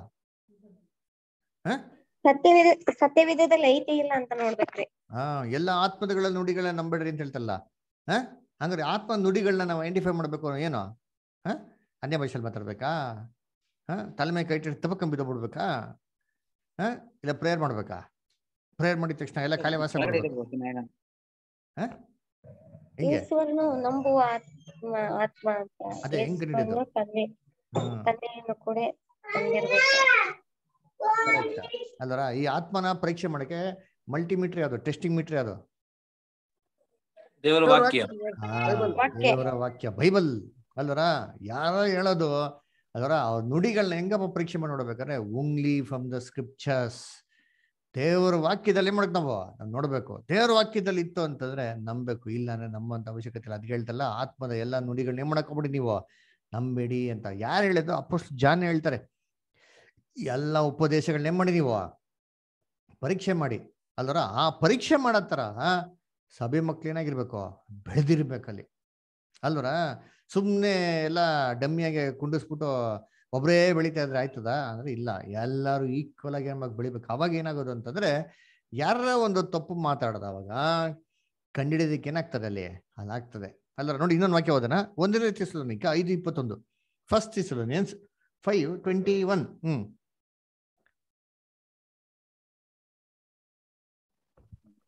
ಆದರೆ ಎಲ್ಲವನ್ನೂ ಪರಿಶೋಧಿಸಿ ಒಳ್ಳೆಯದನ್ನೇ ಭದ್ರವಾಗಿ ಹಿಡಿದುಕೊಳ್ಳಿರಿ. ಎಲ್ಲವನ್ನ ಏನ್ ಮಾಡಿ ನೀವು ಪರಿಶೋಧಿಸಿ, ಯಾವುದು ಕರೆಕ್ಟ್ ಆಗಿದೆಯೋ ಅದನ್ನ ಏನ್ ಮಾಡಿ ನೀವು ಹಿಡಿದುಕೊಳ್ಳಿ. ಇವಾಗ ಹೆಂಗೆ ಪರೀಕ್ಷೆ ಮಾಡೋದು? ಅದಕ್ಕೆ ಪರೀಕ್ಷೆ ಮಾಡ್ಬೇಕು ಅಂದ್ರೆ ವಾಕ್ಯ ಏನಾಗಬೇಕು? ಓದ್ಬೇಕಲ್ವಾ? ಅಂದ್ರೆ ಬೈಬಲ್ ಸ್ಟಡಿಗೆ ಏನ್ ಕೂತ್ಕೊಬೇಕಲ್ವಾ? ಬೈಬಲ್ ಸ್ಟಡಿ ಅಲ್ವರ? ಇವೆಲ್ಲ ಸ್ಟಡೀಸ್ ಅಂತ ಇತ್ತು ಅಂತಂದ್ರೆ ಅವಾಗ ಏನಾಗ್ತಾರೆ? ಅವಾಗ ಓದ್ಬೇಕು ಅಂತ ಆಸಕ್ತಿ ಕ್ರಿಯೇಟ್ ಆಗ್ತದೆ. ಅವಾಗೆ ಓಪನ್ ಮೈಂಡ್ ಅಲ್ಲಿ ಎಲ್ಲ ಕಲಿಯೋದಕ್ಕೆ ಏನಾಗೋದಲ್ಲಿ ಅಲ್ಲಿ ಶುರು ಆಗೋದಲ್ವರ? ಆವಾಗೇನೆ ಏನಾಗೋದು, ಯಾವ್ದು ಸರಿ ಯಾವ್ದು ತಪ್ಪು ಅಂತ ನಮ್ಗೆ ಗೊತ್ತಾಗೋದು. ಇನ್ನೊಂದು ವಾಕ್ಯ ಓದೋಣ, ಯೆಶಾಯ 8:21 ಓದಿ. ಆಮೇಲೆ ಅಪೊಸ್ತಲ ಕೃತ್ಯಗಳ ಒಂದು ಎಕ್ಸಾಂಪಲ್ ಇದೆ, ಓದೋಣ. ಓದಿ ಯೆಶಾಯ 8:20.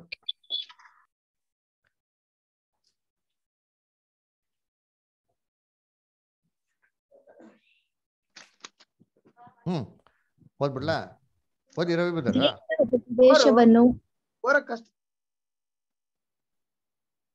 ಅವರು ಘೋರ ಯೆಶಾಯ 8:20. ದೇವರ ಉಪದೇಶವನ್ನು, ದೇವರ ಬೋಧನೆಯನ್ನು ವಿಚಾರಿಸುವ ಎಂದು ಅವರು ಹೇಳಿದ್ದರೆ ಅವರಿಗೆ ಎಂದಿಗೂ ಬೆಳಗಾಗುವುದಿಲ್ಲ. ಹೇಳಿದ್ರೇನಾ ಹೇಳ್ದಿದ್ರೇನಾ? ಹೇಳದಿದ್ದರೆ. ಹೇಳದಿದ್ದರೆ. ನೋಡ್ರ, ಒಂದೇ ಪದ ಇಡೀ ಟಾಪಿಕ್ ಚೇಂಜ್ ಆಗ್ಬಿಡ್ತಾರೆ. ಆಮೇಲೆ ಅದರ ಯಾರ ದೇವರ ವಾಕ್ಯದ ಉಪದೇಶತಕ್ಕಂತ ಹೇಳದಿದ್ದರೆ ಅವ್ರಿಗೇನಾಗಲ್ವಂತೆ, ಎಂದಿಗೂ ಬೆಳಗು ಆಗೋದಿಲ್ಲ. ನಮ್ ಕನ್ನಡದವ್ರು ಮಾತ್ರ ಬೋಲು ಮೋಸ ಟ್ರಾನ್ಸ್ಲೇಷನ್ ಇದೆ. ತಮಿಳ್ ಓದ ನೋಡ್ರಿ ಇದ್ದೀನಿ. ತಮಿಳ್ ಕಾರ್ತಿಕ್ ಬದರ್ ಲೈನ್ ಇರ್ಕಿಂಗ್ಲಾ? ಕಾರ್ತಿಕ್ ಬದರ್ ಸರಿ ತಮಿಳ್ ಓದ್ತಿ ನೋಡಿ ವಚನ, ಯೆಶಾಯ 8:20. ಯೆಶಾಯ 8:20.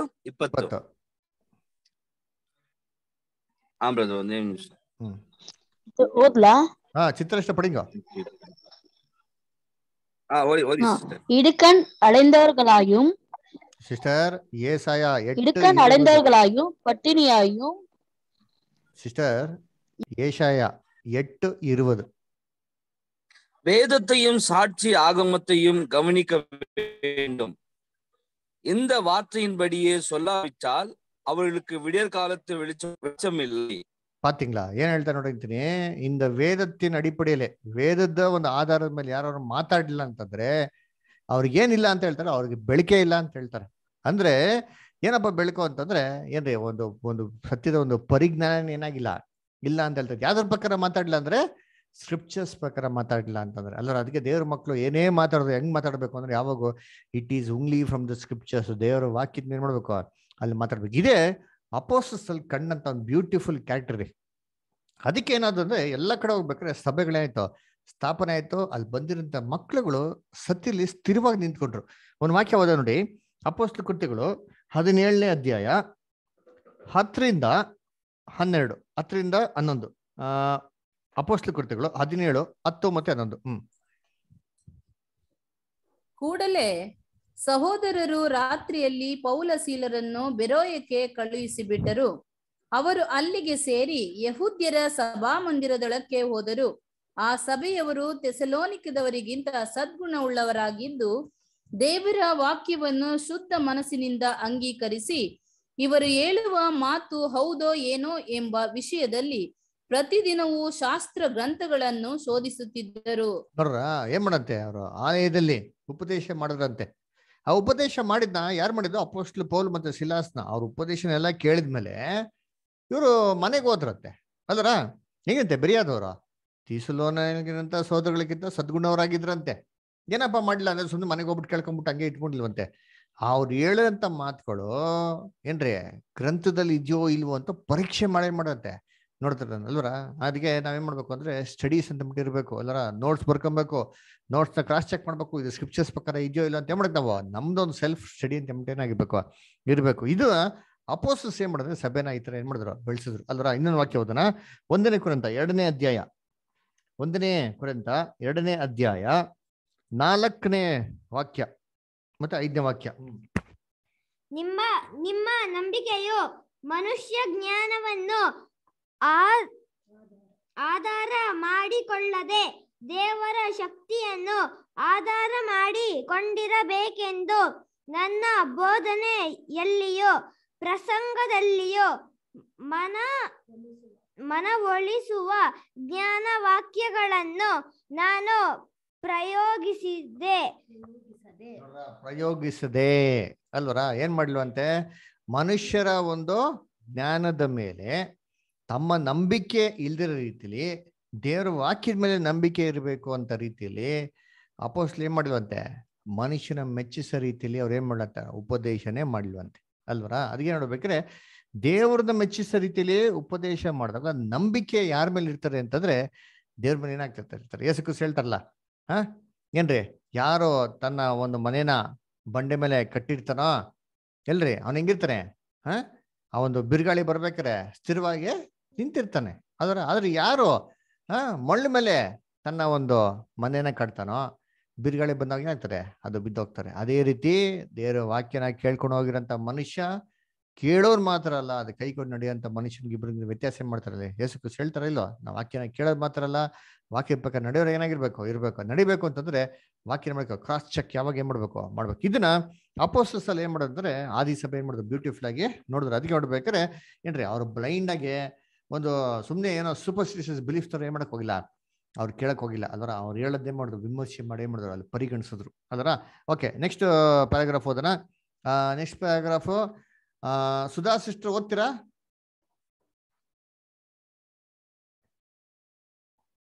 ಇಲ್ವಾ ಲೈನ್ನಲ್ಲಿ? ಸುಧಾ ಸಿಸ್ಟರ್ ಇದ್ರ ಲೈನ್ನಲ್ಲಿ? ಸರಿ, ಓಕೆ. ರವಿ ಬ್ರದರ್ ಓದ್ತೀರಾ? ಓದ್ತೀನಿ.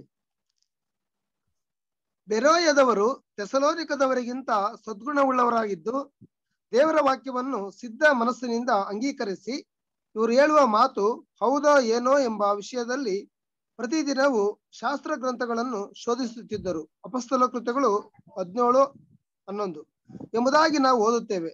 ಆದುದರಿಂದ ಅಪೊಸ್ತಲರು ತಾವು ಪ್ರಕಟಿಸುವ ಸುವಾರ್ತೆಯು ಇಂದಿನ ಪ್ರವಾದಿಗಳಿಂದ ಗೂಢವಾಗಿ ತಿಳಿಸಲ್ಪಟ್ಟ ಸುವಾರ್ತೆಯೇ ಆಗಿದೆ ಎಂದು ತೋರಿಸಲು ನಿತ್ಯ ಶ್ರಮಿಸುತ್ತಿದ್ದರು.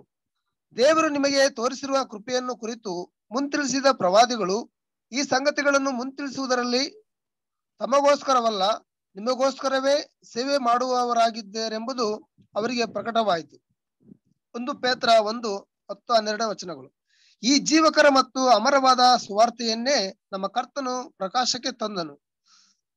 ಇದರ ಹೆಚ್ಚಿನ ವಿಸ್ತರಣೆ ಮತ್ತು ಎಲ್ಲಾ ನಿರ್ದಿಷ್ಟ ವಿವರಣೆಗಳನ್ನು ಅವರು ಪವಿತ್ರಾತ್ಮನ ನೇತೃತ್ವ ಮತ್ತು ಮಾರ್ಗದರ್ಶನದಲ್ಲಿ ಸಭೆಯವರಿಗಾಗಿ ಕಂಡುಕೊಂಡರು. ಅದು ವಿಶೇಷ ಪ್ರಕಟಣೆಯಾಗಿದ್ದಿರಬಹುದು ಅಥವಾ ಬೇರೆ ಯಾವುದೇ ಸ್ವಾಭಾವಿಕವಾದ ರೀತಿಯದಾಗಿರಬಹುದು. ಅವೆರಡನ್ನೂ ಸಹ ಉಪಯೋಗಿಸಿಕೊಂಡು ಆ ಅಪೊಸ್ತಲರಿಗೆ ಕರ್ತನು ಮಾಡಿದ ವಾಗ್ದಾನಗಳು ಅವರ ಮೂಲಕ ಸಮಸ್ತ ಸಭೆಯಲ್ಲಿ ನೆರವೇರಿದವು. ನಾನು ನಿಮಗೆ ಹೇಳಬೇಕಾದುದು ಇನ್ನೂ ಬಹಳ ಅವೆ, ಆದರೆ ಈಗ ನೀವು ಅವುಗಳನ್ನು ಗ್ರಹಿಸಿಕೊಳ್ಳಲಾರಿರಿ. Thank you brother. ಸೊ ಅದಕ್ಕೆ ನೋಡ್ಬೇಕಾದ್ರೆ ಏನ್ರಿ ನಾವು ಈಗಾಗಲೇ ಅಪೊಸ್ತಲ ಕೃತ್ಯಗಳು 17ನೇ ವಾಕ್ಯದಲ್ಲಿ ನೋಡ್ಬೇಕಾದ್ರೆ ಬಿರಿಯಾ ದೇಶದಲ್ಲಿರೋಂಥ ಸಹೋದರಗಳು ಏನಾಗಿದೆ ಅಂತ ಎಲ್ಲರಿಗಿಂತ ಸದ್ಗುಣವರಾಗಿದ್ರು. ಹೇಳಂತ ವಾಕ್ಯನ ಸಿದ್ಧ ಮನುಷ್ಯನ ಅಂಗೀಕಾರ ಮಾಡಿದ್ಮೇಲೆ ಅದು ಸತ್ಯವೇದಲ್ಲ ಹೌದೋ ಇಲ್ಲೋ ಅಂತ ಮಾಡುತ್ತೆ. ಅವ್ರು ಪರೀಕ್ಷೆ ಮಾಡಿ ಅಲ್ಲಿ ನೋಡೋದನ್ನ ಕೂಡ ನಾವೇನ್ ಮಾಡಿದ್ರಿ ನಾವು ಗಮನಿಸಿದ್ರಿ. ಅದು ಮಾತ್ರ ಅಲ್ಲ, ಅವ್ರು ಹೇಳಿದಂಥ ವಿಚಾರಗಳು ಏನಪ್ಪ ಇತ್ತಂತಂದ್ರೆ ಆಲ್ರೆಡಿ ಇಸ್ರೇಲ್ ಜನಗಳಿಗೆ ಗೊತ್ತಿರೋಂಥ ವಿಚಾರನೇ, ಆದರೆ ಅದನ್ನೇನ್ ಮಾಡಿದ್ರೆ ಒಂದು ಸಂಪೂರ್ಣವಂತ ಒಂದು ಕ್ಲಾರಿಟಿಗೆ ಏನ್ ಮಾಡಿದೆ ಹೊರಗಡೆ ವಿಚಾರಗಳನ್ನ ಅವ್ರು ತಿಳಿಸ್ಕೊಟ್ರು ಅಂತ ನಾವು ನೋಡ್ತೀರಿ ಅಲ್ವ. ಅದಕ್ಕೆ ನಾವು ಇನ್ನೊಂದ್ ಕಡೆ ಒಂದು ವಾಕ್ಯ ಓದ್ಬೇಕಾದ್ರೆ ಏನ್ ಹೇಳ್ತಾರೆ, ಮೋಸೆ ಮುಖಾಂತರ ಧರ್ಮಶಾಸ್ತ್ರ ಬಂತು, ಆದ್ರೆ ಯೇಸು ಕ್ರಿಸ್ತು ಮುಖಾಂತರ ಕೃಪೆ ಮತ್ತೆ ಸತ್ಯ ಬಂತು ಅಂದ್ಬಿಟ್ಟು ಯೋಹಾನ 1ನೇ ಅಧ್ಯಾಯದಲ್ಲಿ ಏನ್ ಮಾಡ್ತೀವಿ ನಾವು ನೋಡ್ತೀರಿ ಅಲ್ವರ. ಸೊ ಅದಕ್ಕೆ ನೋಡ್ಬೇಕಾದ್ರೆ ಯೇಸು ಕ್ರಿಸ್ತು ಮುಖಾಂತರ ಕೃಪೆ ಸತ್ಯ ಬಂತು ಅಂದ್ರೆ ಏನರ್ಥ, ಇನ್ನು ಇದಕ್ಕಿಂತ ಮುಂಚೆ ಸತ್ಯ ಇರ್ಲಿಲ್ವಾ ಅಂದ್ರೆ ಸತ್ಯಗಳಿತ್ತು, ಆದ್ರೆ ಸತ್ಯಗಳು ಏನಾಗಿತ್ತದೆ, ಮರೆಯಾಗಿತ್ತು. ಅದು ಯಾರಿಗೇನಾಗಿಲ್ಲ, ಅಷ್ಟು ಕ್ಲಿಯರ್ ಆಗಿ ಗೊತ್ತಿರಲಿಲ್ಲ. ಅದ್ರ ಎಷ್ಟೋ ವಿಚಾರಗಳು ಏನಾಗ್ತದೆ, ಒಂದು ಮರ್ಮವಾಗಿತ್ತು. ಆದ್ರೆ ಯೇಸು ಕ್ರಿಸ್ತು ಏನಪ್ಪ ಮಾಡಿದ್ರು ಅಂತಂದ್ರೆ, ಆ ಸತ್ಯ ವಿಚಾರಗಳನ್ನ ಮರ್ಮವಾಗಿರಂತ ವಿಚಾರಗಳು ಮಾಡಿದ್ರು ಅವ್ರು ಬಯಲಿಗೆ ತಂದ್ರು. ಓದ ನೋಡಿ, ಯೋಹಾನ 1ನೇ ಅಧ್ಯಾಯ 17ನೇ ವಾಕ್ಯ. ಯೋಹಾನ 1:17. ಧರ್ಮಶಾಸ್ತ್ರವು ಮೋಶೆಯ ಮುಖಾಂತರ ಕೊಡಲ್ಪಟ್ಟಿತು, ಕೃಪೆಯು ಸತ್ಯವು ಯೇಸು ಕ್ರಿಸ್ತನ ಮುಖಾಂತರ ಬಂದವು. ನೋಡ್ರ, ಕೃಪೆಯು ಸತ್ಯವು ಯಾರ ಮುಖಾಂತರ ಬಂದಂತೆ, ಯೇಸು ಕ್ರಿಸ್ತು ಮುಖಾಂತರ ಬಂತು ಅಂತ ನಾವೇನ್ ಮಾಡ್ತೀವಿ ನೋಡ್ತೀವಿ. ಸೊ ಅಂದ್ರೆ ಯೇಸು ಕ್ರಿಸ್ತು ಗುಪ್ತವಾಗಿರಂತ ಎಲ್ಲಾ ವಿಚಾರಗಳನ್ನ ಬೈಲಿಗೆ ಏನ್ ಮಾಡಿದ್ರು, ಕ್ಲಾರಿಟಿ ಕ್ಲೀನ್ ಆಗಿ ಏನ್ ಮಾಡಿದ್ರು ಅಲ್ಲಿ ಹೇಳ್ಕೊಡಕ್ಕೆ ಶುರು ಮಾಡಿದ್ರು ಅಂತ ಹೇಳ್ತಾರೆ. ಇದನ್ನೇ ಅಪೊಸ್ತಲ ಪೌಲು ಅಥವಾ ಎಲ್ಲ ಅಪೊಸ್ತಲರು ಏನ್ ಮಾಡಿದ್ರು ಅಂತಂದ್ರೆ, ಏನು ಕ್ಲಿಯರ್ ಆಗಿ ಏನ್ ಮಾಡಿದವ್ರಿಗೆ, ಸ್ಪಷ್ಟವಾಗಿ ಅರ್ಥ ಆಗತ್ತರ ಏನ್ ಮಾಡಿದವ್ರಿಗೆ ಅವ್ರಿಗೆ ಹೇಳ್ಕೊಟ್ರು. ಆಲ್ರೆಡಿ ಅನೇಕ ಒಂದು ವಿಚಾರಗಳು ಹಳೆ ಒಡಂಬಡಿಕೆ ಅಂತ ವಿಚಾರಗಳೇ ಮಾಡಿದವ್ರಿಗೆ ಅವ್ರಿಗೆ ಸ್ಪಷ್ಟವಾಗಿ ಅವ್ರಿಗೆ ಏನ್ ಮಾಡೋದು ಅಂತಂದ್ರೆ, ದೇವರು ಕೊಟ್ಟಂತ ಜ್ಞಾನದ ಮುಖಾಂತರ ಮಾಡೋರಿಗೆ ತಿಳಿಪಡಿಸಿದ್ರು ಅಂತ ಹೇಳ್ತಾ ಇದ್ರ. ಸೊ ಹಂಗ್ರೆ ಇಲ್ಲಿ ಅಪೊಸ್ತಲರು ಮಾಡಿದಂತ ಕೆಲಸ ಏನಂತಂದ್ರೆ, ಭಕ್ತಿ ಅಭಿವೃದ್ಧಿ, ಸಭೆನ ಬೆಳೆಸುವಂತ ರೀತಿಯಲ್ಲಿ ಯಾವ ರೀತಿಯಲ್ಲಿ ಬೆಳೆಸಿರಪ್ಪ ಅಂತಂದ್ರೆ, ಎಲ್ಲಾ ವಿಚಾರಗಳನ್ನ ಕ್ಲಿಯರ್ ಆಗಿ ಏನ್ ಮಾಡೋದವ್ರಿಗೆ, ಅಂಡರ್ಸ್ಟ್ಯಾಂಡ್ ಆಗೋ ತರ ಏನ್ ಮಾಡೋದವ್ರಿಗೆ ಅವ್ರಿಗೆ ಮಾಹಿತಿಗಳನ್ನ ಕೊಟ್ಟರು ಅಂತ ಹೇಳ್ತಾರೆ. ಇದು ಯಾವ ರೀತಿ ಅಂತಂದ್ರೆ, ಯೇಸು ಕ್ರಿಸ್ತು ಹೇಳ್ತಾರಲ್ಲ, ನೀವು ಏನು ಮುಂದಕ್ಕೆ ಏನ್ ಮಾಡ್ಬೇಕೋ ಅದರ ನಾನು ಮಾತಾಡಿದ ವಿಚಾರಗಳು ನಿಮ್ಗೆ ಎಷ್ಟು ಜ್ಞಾಪನ ಇರಬೇಕೋ ನೀವು ಚಿಂತೆ ಮಾಡಕ್ ಹೋಗ್ಬಿಡಿ, ಆದ್ರೆ ಪವಿತ್ರಾತ್ಮ ಬಂದಿದ್ಮೇಲೆ ನಿಮ್ಗೆಲ್ಲವೂ ಏನಾಗ್ತಾರೆ, ಇವೆಲ್ಲ ತಿಳಿಸಲ್ಪಡ್ತದೆ ಅಂತ ಹೇಳಿದಲ್ಲ, ಆ ಮಾತನ್ನ ಒಂದು ಫುಲ್ಫಿಲ್ಮೆಂಟ್ ಕೂಡ ಅಂತ ಏನ್ ಮಾಡೋದು ನಾವು ಹೇಳ್ಬೋದು. ಎಕ್ಸಾಂಪಲ್ ನೋಡಿ, ಜಾನ್ 16:12 ನೋಡಿ, ಜಾನ್ 16:12.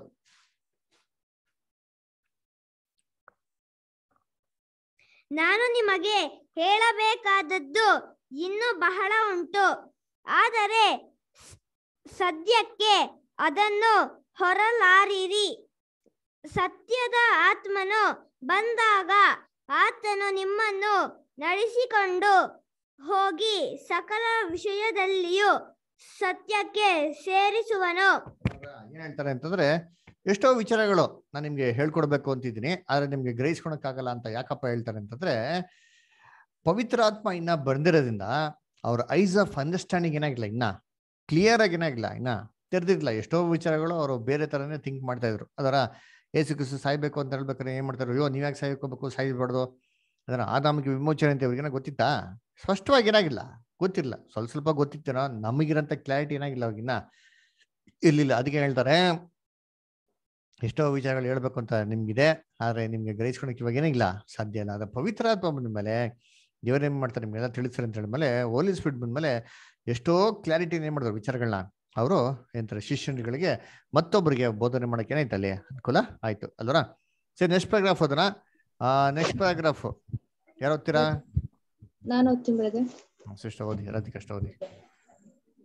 ಆದುದರಿಂದ ಬೆರೆಯದವರು ಪ್ರತಿದಿನವೂ ಶಾಸ್ತ್ರಗ್ರಂಥಗಳನ್ನು ಶೋಧಿಸಿ ಅಪೊಸ್ತಲರ ಸಾಕ್ಷಿಯು ಧರ್ಮಶಾಸ್ತ್ರಕ್ಕೆ ಮತ್ತು ಪ್ರವಾದನೆಗಳಿಗೆ ಹಾಗೂ ಕರ್ತನ ಬೋಧನೆಗಳಿಗೆ ಹೊಂದಾಣಿಕೆ ಆಗುತ್ತದೆಯೋ ಇಲ್ಲವೋ ಎಂದು ಪರೀಕ್ಷಿಸಿದ್ದು ಸರಿಯಾಗಿದೆ. ನಮ್ಮ ಕರ್ತನು ಸಹ ಅದೇ ರೀತಿಯಲ್ಲಿ ತನ್ನ ಸಾಕ್ಷಿಯನ್ನು ಧರ್ಮಶಾಸ್ತ್ರ ಮತ್ತು ಪ್ರವಾದನೆಗಳೊಡನೆ ರುಜುವಾತುಪಡಿಸಲು ಬಯಸಿ, ಧರ್ಮಶಾಸ್ತ್ರ ಗ್ರಂಥಗಳಲ್ಲಿ ಹುಡುಕಿರಿ, ಅವುಗಳು ನನ್ನ ಬಗ್ಗೆ ಸಾಕ್ಷಿ ಹೇಳುತ್ತವೆ ಎಂದು ಹೇಳುತ್ತಿದ್ದನು. ಸಮಗ್ರ ದೈವ ಸಾಕ್ಷಿಯು ಅವು ಧರ್ಮಶಾಸ್ತ್ರದ ಮೂಲಕವಾಗಲಿ ಕರ್ತನ ಮೂಲಕವಾಗಲಿ ಅಥವಾ ಅಪೊಸ್ತಲರ ಮೂಲಕವಾಗಲಿ ಹೇಳಿದ್ದಾಗಿರಲಿ ಎಲ್ಲವೂ ಹೊಂದಾಣಿಕೆಯಿಂದಿರಬೇಕು. ಪರಸ್ಪರ ಹೊಂದಾಣಿಕೆಯು ದೇವ ಪ್ರೇರಿತವಾಗಿದೆ ಎಂಬುದಕ್ಕೆ ಸಾಕ್ಷಿ. ದೇವರ ನಾಮಕ್ಕೆ ಸ್ತೋತ್ರವಾಗಲಿ. ಅಂತಹ ಐಕ್ಯವನ್ನು ನಾವೀಗ ಕಾಣುತ್ತಿದ್ದೇವೆ. ಹಳೆ ಮತ್ತು ಹೊಸ ಒಡಂಬಡಿಕೆಯಲ್ಲಿನ ದೇವರ ವಾಕ್ಯಗಳು ದೇವರ ವೀಣೆಯಂತೆ. ಪ್ರಕಟಣೆ 15ನೇ ಅಧ್ಯಾಯ 2ನೇ ವಚನ. ಮತ್ತು ಧರ್ಮಶಾಸ್ತ್ರ ಮತ್ತು ಪ್ರವಾದನೆಗಳ ವಿವಿಧ ಸಾಕ್ಷಿಗಳು ಈ ವೀಣೆಯ ವಿವಿಧ ತಂತಿಗಳಂತೆ. ಇವನ್ನು ನಮ್ಮ ಹೃದಯದಲ್ಲಿ ನೆಲೆಗೊಂಡಿರುವ ಪವಿತ್ರಾತ್ಮನ ಮೂಲಕ ನುಡಿಸಿದಾಗ ಮತ್ತು ನಿಷ್ಠಾವಂತ ದೇವರ ಸೇವಕರುಗಳು ಮತ್ತು ಶಾಸ್ತ್ರಗ್ರಂಥಗಳ ಪರಿಶೋಧಕರುಗಳು ಇದರ ಮೇಲೆ ಕೈಯಾಡಿಸಿದಾಗ ಈ ಮನುಷ್ಯ ಕಿವಿಗಳಿಗೆ ಎಂದೂ ಬೀಳದ ಬಹಳ ಮನೋಹರವಾದ ಪರಮ ಸಂಗೀತವು ಹೊರಹೊಮ್ಮುತ್ತದೆ. ಮೋಶೆ ಮತ್ತು ಯಜ್ಞದ ಕುರಿಯಾದ ಆತನ ಉತ್ಕೃಷ್ಟ ಆಶೀರ್ವಾದಕ ಮಧುರ ಗೀತೆಗಾಗಿ ದೇವರಿಗೆ ಸ್ತೋತ್ರ. ಇದನ್ನು ನಾವು ಪವಿತ್ರ ಅಪೊಸ್ತಲರ ಮತ್ತು ಪ್ರವಾದಿಗಳ ಮೂಲಕ ಕಂಡುಕೊಳ್ಳುತ್ತೇವೆ. ಇವರಿಗೆ ನಮ್ಮ ಕರ್ತನೇ ಮುಖ್ಯಸ್ಥನು. ಕರ್ತನ okay, ಮುಗೀತಲ್ಲ paragraph? Okay, thank you star. ಸತಿ ನೋಡ್ಬೇಕ್ರೆ ಏನ್ರಿ ಇಲ್ಲಿ ಏನಪ್ಪ ಹೇಳ್ತಾರೆ ಅಂದ್ರೆ, ಯಾವ ತರ ಅಪೋಸ್ಟಲ್ಸ್ ಅವ್ರ ವಾಕ್ಯಗಳನ್ನ ಎಲ್ಲ ಬಂದ್ಬಿಟ್ಟು ದೇವರ ಒಂದು ಹರಡಿ ಹಾಕಿರೋಂಥ ಫೌಂಡೇಶನ್ ಏನೋ ಹಳೆ ಒಡಂಬಡಿಕೆಯಲ್ಲಿ ಇರುತ್ತಲ್ಲ, ಆ ಒಂದು ಫೌಂಡೇಶನ್ಗೆ ಯಾವ ತರ ಮುಖ್ಯತ್ವ ಕೊಟ್ಟರು, ಕರ್ತನು ಕೂಡ ಅವ್ರ ಮಿನಿಸ್ಟ್ರಿ ಕೂಡ ಏನ್ ಮಾಡ್ತಾರೆ, ಅನೇಕ ವಿಚಾರಗಳನ್ನ ವೇದವಾಕ್ಯದಲ್ಲಿ ಬರ್ದಿದೆಯಲ್ಲ, ಅದರ ವೇದವಾಕ್ಯದ ಹುಡುಕ್ ನೋಡಿರಿ ಅಂತ ಏನ್ ಮಾಡ್ತಾರೆ ಅಲ್ಲಿ ಹೇಳೋದನ್ನ ನೋಡ್ತೀವಿ. ಅದರ ಕೆಲವು ವಾಕ್ಯಗಳು ಓದೋದು ನೋಡಿರ್ತೀನಿ. ಯಾವುದು ಅಂತಂದ್ರೆ ಮ್ಯಾಥ್ಯೂ 21:42 ನೋಡಿ. ಮ್ಯಾಥ್ಯೂ 21:42.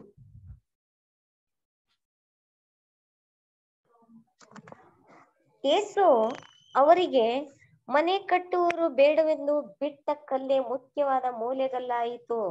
ಇದು ಕರ್ತನಿಂದಲೇ ಆಯಿತು, ನಿಮಗೆ ಆಶ್ಚರ್ಯವಾಗಿ ತೋರುತ್ತದೆ ಎಂಬುವ ಮಾತನ್ನು ನೀವು ಶಾಸ್ತ್ರದಲ್ಲಿ ಎಂದಾದರೂ ಓದಲಿಲ್ಲವೋ? ನೋಡ್ರ ಏನ್ ಕೇಳ್ತಾ ನೋಡಿದ್ರಿ ನೀವು? ಇದನ್ನ ಶಾಸ್ತ್ರ ಯಾವತ್ತು ಓದಿಲ್ವಾ? ಬೈಬಲ್ ಓದಿದ್ದೀರಾ ಅಂತ ಹೇಳ್ತಿರ್ತಾನೆ, ಬೈಬಲ್ ಯಾವತ್ತು ಓದಿಲ್ವಾ ನೀವು? ಅರ್ಥ ಮಾಡ್ಕೊಂಡಿಲ್ವಾ ಅಂತ ಏನ್ ಮಾಡ್ತಾರೆ ಹೇಳ್ತಾರೆ. ಇನ್ನೊಂದು ವಾಕ್ಯ ಓದೋಣ. ಮತ್ತೆ 22 ಮತ್ತೆ 22:29. ಮ್ಯಾಥ್ಯೂ 22:29. ಅದಕ್ಕೆ ಯೇಸು ಉತ್ತರವಾಗಿ ಅವರಿಗೆ, ನೀವು ಶಾಸ್ತ್ರವನ್ನಾದರೂ ದೇವರ ಶಕ್ತಿಯನ್ನಾದರೂ ತಿಳಿಯದೆ ತಪ್ಪುವವರಾಗಿದ್ದೀರಿ. ನೋಡ್ರ ಏನಂತ, ನೀವು ದೇವರ ಶಾಸ್ತ್ರವನ್ನು ತಿಳಿದಿದ್ದೀರಾ, ಏನಾಗಿದ್ದೀರಂತೆ, ತಪ್ಪು ಮಾಡೋರಾಗಿದ್ದೀರಾ ಅಂತ ಹೇಳ್ತಾರೆ. ಇನ್ನೊಂದು ವಾಕ್ಯ ಹೇಳ್ತಾನೆ, ಒಂದು ನಿಮಿಷ.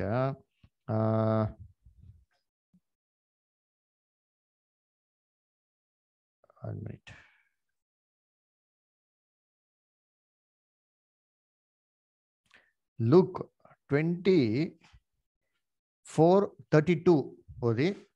ಆಮೇಲೆ 24:45.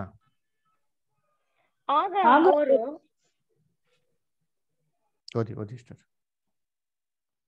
ಆಗ ಅವರು ಒಬ್ಬರಿಗೊಬ್ಬರು ಆತನು ದಾರಿಯಲ್ಲಿ ನಮ್ಮ ಸಂಗಡ ಮಾತನಾಡಿದಾಗಲೂ ಗ್ರಂಥಗಳ ಅರ್ಥವನ್ನು ನಮಗೆ ಬಿಚ್ಚಿ ಹೇಳಿದಾಗಲೂ ನಮ್ಮ ಹೃದಯವು ನಮ್ಮಲ್ಲಿ ಕುದಿಯಿತಲ್ಲವೇ ಎಂದು ಹೇಳಿಕೊಂಡು. ನೋಡ್ರ ಯೇಸು ಕ್ರಿಸ್ತ ಏನ್ ಮಾಡಂತೆ, ಗ್ರಂಥದ ಅರ್ಥವನ್ನು ಬಿಡಿಸಿ ಏನ್ ಮಾಡದಂತೆ ಹೇಳಿದಂತೆ ಅದರ. ಸೊ ಶಿಷ್ಯರುಗಳಿಗೆ ಯೇಸು ಕ್ರಿಸ್ತನೇ ಮಸಿಯ ಅಂತ ಬಿಟ್ಟು ಹೆಂಗಪ್ಪ ಪ್ರೂವ್ ಮಾಡಿದ್ರು ಯೇಸು ಕ್ರಿಸ್ತ ಅಂತಂದ್ರೆ, ಅದರ ನೋಡಿ ಅವರು ಪುನರ್ತನ ಆಗ್ಬಿಟ್ರು, ಅಲ್ಲಿ ಕಾಣಿಸ್ಕೊಂಡವ್ರೆ, ಇಲ್ಲಿ ಕಾಣಿಸ್ಕೊಂಡವ್ರೆ, ಹಂಗೆ ಹಿಂಗೆ ಚಮತ್ಕಾರ ಕಥೆಗಳು ಏನ್ ಮಾಡಕ್ ಹೋಗಿಲ್ಲ, ಅಲ್ಲಿ ಹೇಳಕ್ ಹೋಗಿಲ್ಲ. ಏನಪ್ಪ ಹೇಳೋರು ಅಂತಂದ್ರೆ, ಶಾಸ್ತ್ರಗಳನ್ನ ವಾಕ್ಯಗಳನ್ನ ಬಿಡಿಸಿ ಏನ್ ಮಾಡೋರಂತೆ, ಅರ್ಥ ಪಡಿಸೋರಂತೆ. ನೋಡ್ರ ವಾಕ್ಯಗಳನ್ನ ಅರ್ಥ ಪಡಿಸೋವಾಗ ಏನಾಯ್ತಂತೆ, ಅವ್ರಿಗೆ ಅರ್ಥ ಆಯ್ತಂತೆ. ನಮ್ಮ ಹೃದಯವು ಕುದೀತು ಅಂತ ಹೇಳ್ತಾರೆ. ಏನು ಹೃದಯ ಕುದೀತು ಅಂತಂದ್ರೆ, ಎಲ್ಲ ನಿದ್ದೆ ಹೋಗಿ ಕುಗ್ಗೋಗಿ ಬೇಜಾರಾಗಿ ನಿರಾಸೆ ಆಗಿದ್ರು ಗೊತ್ತಾ, ಆಸಕ್ತಿ ವಾಪಸ್ ಏನಾಯ್ತು ಬಂತು. ಅದರ ನಾವು ದೇವರಲ್ಲಿ ಏನಾಗಿರ್ಬೇಕು ಇರ್ಬೇಕು, ನಾವು ಇನ್ನ ಏನ್ ಮಾಡ್ಬೇಕು, ಆತರ ಹಿಂದೆ ಹೆಜ್ಜೆಗಳಲ್ಲಿ ನಡಿಬೇಕು. ಅದರ ಇಷ್ಟೇ ಅಲ್ಲ, ಇನ್ನ ಏನ್ ಮಾಡಿದ್ರೆ ಇನ್ನ ಅನೇಕ ಒಂದು ವಾಕ್ಯದ ಪ್ರಕಾರ ಇನ್ನ ಅನೇಕ ಕೆಲಸಗಳಿದೆ ಅಂತ ಹೇಳಿದ ಅವ್ರಿಗೆ ಗೊತ್ತಾಯ್ತು. ಅವಾಗ ಇಷ್ಟು ದಿನ ಏನ್ ನೆನ್ಸ್ಕೊಂಡಿದ್ರು, ಅಯ್ಯೋ ನಾವು ಯೇಸು ಕ್ರಿಸ್ತನ ನಂಬಿದ್ರಪ್ಪ, ಎಲ್ಲಾ ಬಿಟ್ಟು ಬಂದ್ರಿ, ಸುಮ್ಮನೆ ವೇಸ್ಟ್, ಅವ್ರ ಹಿಂದೆ ಹೋಗಿದ್ದು ಅಂತ ಡಿಸ್ಕರೇಜಿಂಗ್ ಆಗಿದ್ರು. ಇವಾಗ ಏನಾದ್ರು ಎನ್ಕರೇಜ್ ಆಗಿದ್ರು, ಹಂಗಾರೆ ದೇವ್ರ ಪ್ಲಾನ್ ಇದೆ, ಹಂಗಾರೆ ಇದು ಸಾಯ್ಬೇಕಾದ ಅವಶ್ಯಕತೆ, ನೆಕ್ಸ್ಟ್ ಏನಿದೆ, ಇದು ಇನ್ನೊಂದು ಪ್ಲಾನ್ ಇಟ್ಟಿದ್ದಾರೆ, ಹಂಗ ನಾವೇನ್ ಮಾಡ್ಬೇಕು, ನಮ್ಮ ಓಟ ನೋಡಿ ನಾವು ಮುಗಿಸ್ಬೇಕು ಅಂತ ಆ ಫೀಲಿಂಗ್ ಯಾರಲ್ಲಿ ಬಂತು ಅಂದ್ರೆ ಅವ್ರಲ್ಲಿ ಬಂತಂತೆ. ನೋಡಿ ಇನ್ನೊಂದು ವಾಕ್ಯ ಓದಿ, ಅದಲ್ಲೇ ಲೂಕ್ 24:45 ನೋಡಿ ಸ್ಟಾರ್.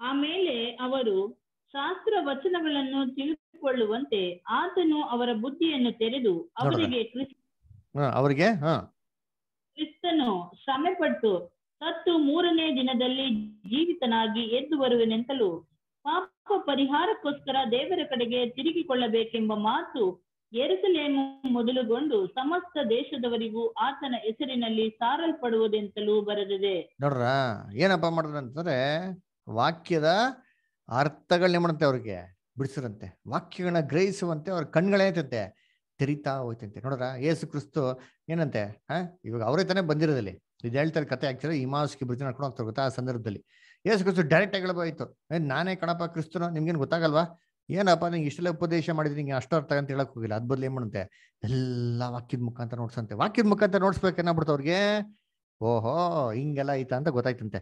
ಇನ್ನೊಂದ್ ಕಡೆ ಹೋದರ John 5:39.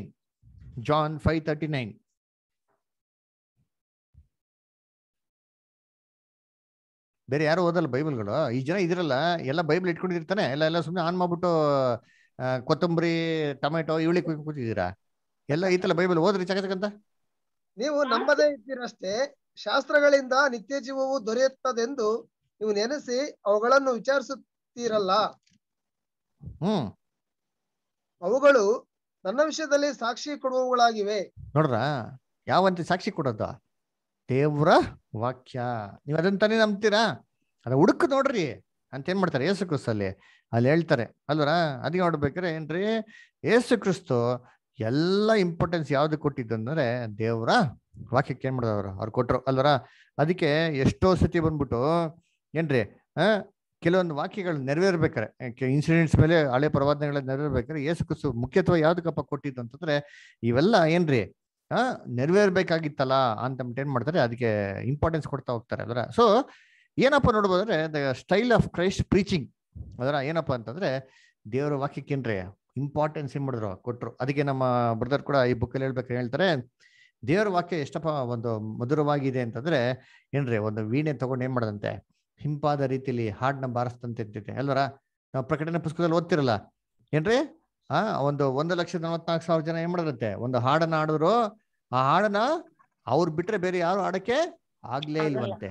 ಯಾವ ಹಾಡೋದು? ಅದು ಮೋಶೆ ಹಾಡು, ಯಜ್ಞದ ಕುರಿಯಾದ ಆತನ ಹಾಡು. ವೆರಿ ಗುಡ್ ಅಲ್ವರ. ಇವಾಗ ನಾನು ಕೇಳ್ತೀನಿ, ಅವ್ರು ಮಾತ್ರ ಉತ್ತರ ಕೊಡ್ಬೇಕು ಅಲ್ವರ. ಸುಧಾ ಸಿಸ್ಟರ್ ಹೇಳಿ, ಮೋಸೆ ಹಾಡಂತಂದ್ರೆ ಯಾವ್ದು? ಆಮೇಲೆ ಯಜ್ಞದ ಕುರಿಯಾದತನ ಹಾಡಂದ್ರೆ ಯಾವ್ದು? ಸುಧಾ ಸಿಸ್ಟರ್ ಲೈನ್ ಇದ್ದೀರಾ? ಸರಿ, ಓಕೆ. ಸುಜಾತ ಸಿಸ್ಟರ್ ಲೈನ್ ಇದ್ದೀರಾ?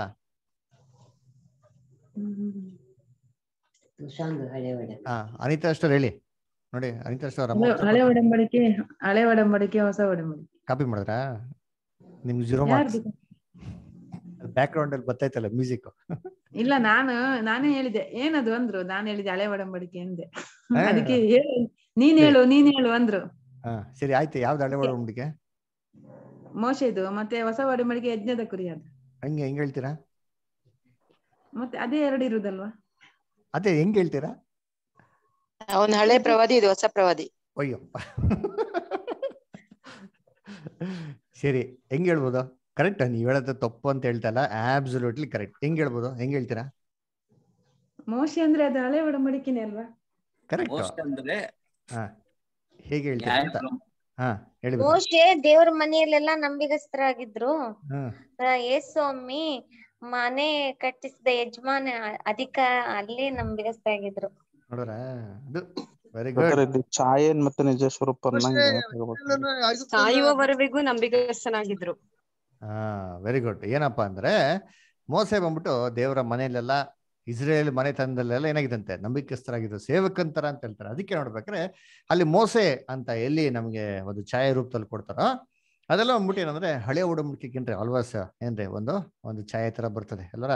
ಆಯ್ತಾರೆ ಯಜ್ಞದ ಕುರಿಯಾದತನ ಹಾಡು ಅಂತ ಹೇಳ್ಬೇಕಾರೆ ಇದು ಯಾರಿಗಪ್ಪ ಬರ್ತಾರೆ ಅಂತಂದ್ರೆ ಏನ್ರಿ ನ್ಯೂ ಟೆಸ್ಟಿಮೆಂಟ್ ಅಲ್ವರ. ಅಂದ್ರೆ ಈ ನ್ಯೂ ಟೆಸ್ಟಿಮೆಂಟ್ ಓಲ್ಡ್ ಟೆಸ್ಟಿಮೆಂಟ್ ಎರಡೂ ಸೇರಿಸಿ ಒಂದು ಹಿಂಪಾದ ರೀತಿಯಲ್ಲಿ ಹಾಡೋದೇನ್ರಿ ಒಂದು ಬ್ಯೂಟಿಫುಲ್ ಆಗಿರೋಂಥ ರಾಗವಾಗಿರೋಂಥ ಹಾಡು. ಅದಕ್ಕೆ ನೋಡ್ಬೇಕಾರೆ ಈ ಒಂದು ಹಾಡನ್ನ ಇವರು ಏನ್ ಮಾಡ್ತಾರೆ, ಇವ್ರು ಬಿಟ್ರೆ ಬೇರೆ ಯಾರು ಹಾಡಕ್ಕೆ ಸಾಧ್ಯ ಇಲ್ಲ.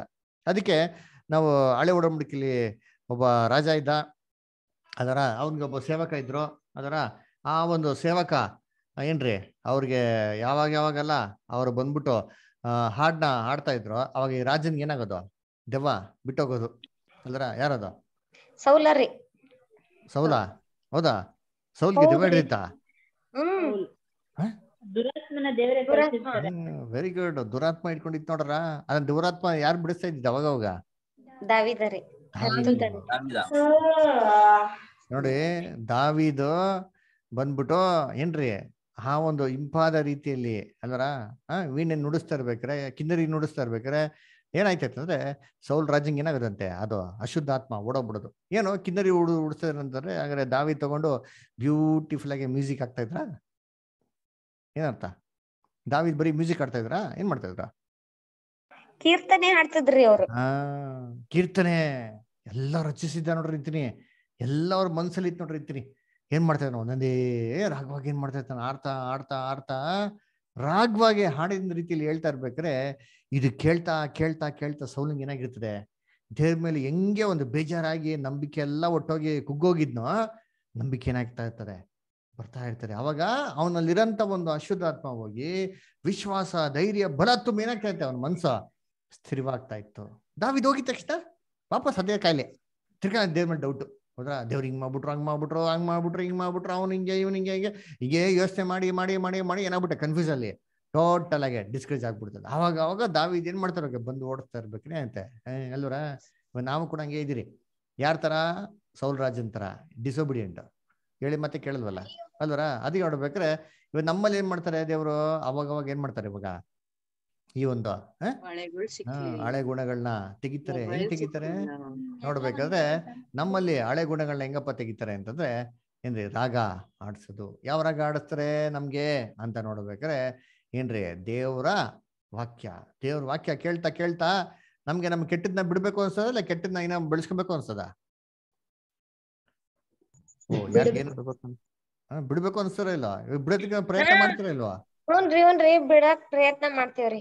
ಎಸ್, ಅದೇ ಮೇನ್ ಅಲ್ವರ. ಅವಾಗ ನಾವು ಮಾಡ್ದವಾಗ ಏನಂತಂದ್ರೆ ನಮ್ಮನ್ನ ಹಳೆ ಮನುಷ್ಯನನ್ನ ನಾವು ತ್ಯಜಿಸಿ ಕ್ರಿಸ್ತನ ಸ್ವರೂಪದಿಂದ ನೂತನ ಮನುಷ್ಯನ ಏನ್ ಮಾಡಿದಾಗ ನಾವು ಧರಿಸ್ಕೊಂಡಂಗೆ ಏನ್ರಿ ಅಲ್ವರ. ಅದಕ್ಕೆ ಕರ್ತನಲ್ಲಿ ಪ್ರೀತಿ ಅನ್ಸೋಳೆ ಈ ಒಂದು ಬ್ಯೂಟಿಫುಲ್ ಆಗಿರೋಂಥ ಕೆಲಸಗಳು ಯಾರಪ್ಪ ಮಾಡಿದ್ರೆ ಅಪೋಸ್ಟಲ್ಸ್ ಮಾಡಿದ್ರು. ಅದಕ್ಕೆ ಕ್ರೈಸ್ತರು ಮಾತ್ರ ಹೇಳ್ತಾರೆ, ಕೇಳಿದಿರಾ? ನನ್ನ ಮೇಲೆ ನಂಬಿಕೆ ಇರೋರು ನಾನ್ ಮಾಡುವಂತ ಕ್ರಿಯೆಗಳಕ್ಕಿಂತ ಇನ್ನ ದೊಡ್ಡ ಕ್ರಿಯೆಗಳನ್ನ ಮಾಡ್ತಾರೆ ಅಂತ ಯೇಸು ಕ್ರಿಸ್ತ ಹೇಳ್ತಾರೆ. ಕೇಳಿದಿರಾ? ನಾನ್ ಮಾಡುವಂತ ಸೂಚಕ ಕೆಲಸಗಳಿಗಿಂತ ಇನ್ನ ಅದ್ಭುತ ಸೂಚಕ ಕೆಲಸಗಳು ನನ್ನ ಮೇಲೆ ನಂಬಿಕೆ ಇರೋರು ಮಾಡ್ತಾರೆ ಅಂತ ಹೇಳ್ತಾರೆ. ಏನದು? ಎಲ್ಲಿದೆ ವಾಕ್ಯ? ಅದ ಇದು ಸುವಾರ್ತೆ ಪುಸ್ತಕದಲ್ಲಿ ಐತ್ರಿ. ನಾನೆಲ್ಲ ಬೈಬಲ್ ಐತೆ ತಿಳ್ಕೊಂಡೆ.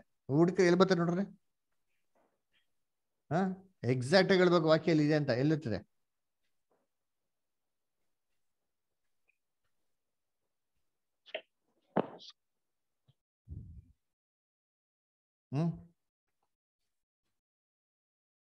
ಎಲ್ಲ ಹುಡುಕ್ತಾ ಇದ್ದೀರಾ, ಇಲ್ಲ ಹುಡುಕ್ತೀರಾ, ಇಲ್ಲ ಸುಮ್ನೆ ಇರ್ತೀರಾ?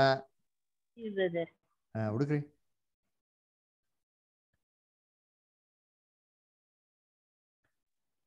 ಅದು ನಿಮ್ಗೆ ಸಲ ಹೇಳಿ ಬ್ರದರ್ ಅಂತ ಮೊಬೈಲ್ ಸರ್ಚ್ ಮಾಡ್ತೀರಾ? ಓಕೆ.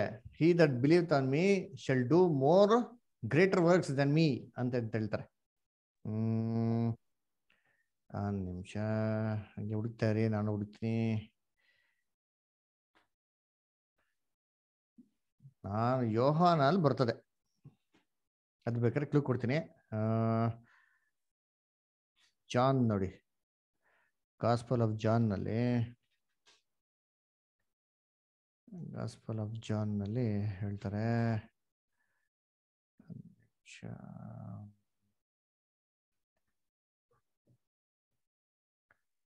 ಜಾನ್ 14:12 ನೋಡಿ, ಕರೆಕ್ಟಾ?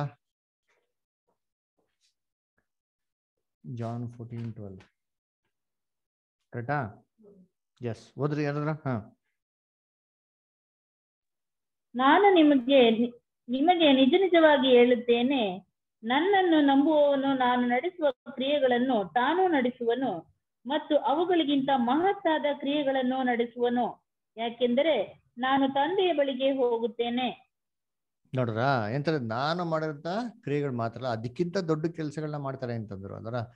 ಸೊ ಯಾವ್ದಪ್ಪ ದೊಡ್ಡ ಕೆಲಸ ಅಂತಂದ್ರೆ ಏನ್ರಿ, ಈ ಒಂದು ಅಶುದ್ಧ ಒಂದು ಗುಣಗಳನ್ನ ಒಬ್ಬರಲ್ಲಿ ಬಿಡಿಸೋಂಥ ಕೆಲಸನೇ ಯಾರಪ್ಪ ಮಾಡೋದಂದ್ರೆ ಏನ್ರಿ, ಅಪೋಸ್ಟಲ್ಸ್.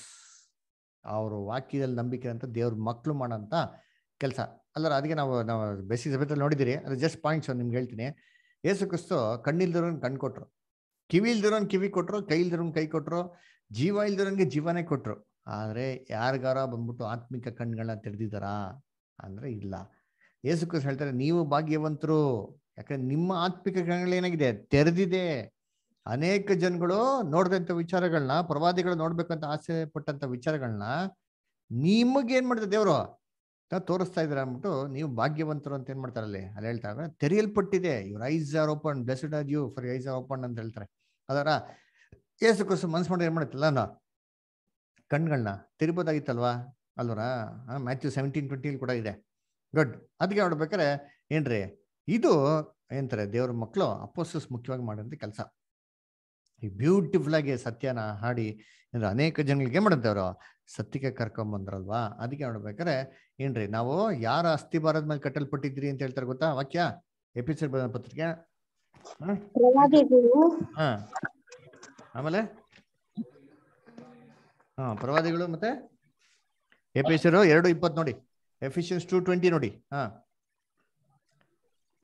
ಅಪೊಸ್ತಲರು ಪ್ರವಾದಿಗಳು ಎಂಬ ಅಸ್ತಿವಾರದ ಮೇಲೆ ನೀವು ಮಂದಿರೋಪಾದಿಯಲ್ಲಿ ಕಟ್ಟಲ್ಪಟ್ಟಿದ್ದೀರಿ. ನೋಡ್ರ, ಅಸ್ಥಿಭಾರ ಯಾರಪ್ಪ ಅಂದ್ರೆ ಅಪೊಸ್ತಲರು ಮತ್ತೆ ಪ್ರವಾದಿಗಳು. ಇದ್ರ ಮೇಲೆ ಯೋಚನೆ ಮಾಡಿ ಅಂತೀನಿ. ಫೌಂಡೇಶನ್ ಕಟ್ಟಬೇಕು ಅಂದ್ರೆ, ಒಂದು ಸಭೆನ ಕಟ್ಟಬೇಕು ಅಂದ್ರೆ ಈಸಿನಾ? ಅಂದ್ರ 2000 ವರ್ಷಗಳ ಮುಂಚೆ ಇರೋಂಥ ಕಂಡೀಷನ್ ಬೇಸಿಸ್ ಮೇಲೆ ಏನೂ ಇಲ್ಲ. ಅವಾಗ ಸಭೆನ ಒಂದು ಸ್ಥಿರವಾಗಿ ನಿಲ್ಲಿಸ್ಬೇಕಂದ್ರೆ very great and very tough job.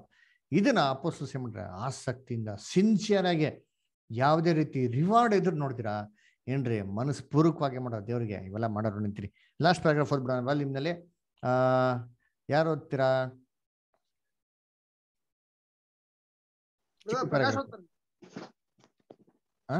ಮಂಜುಳ ಸಿಗ್ತೀರಾ?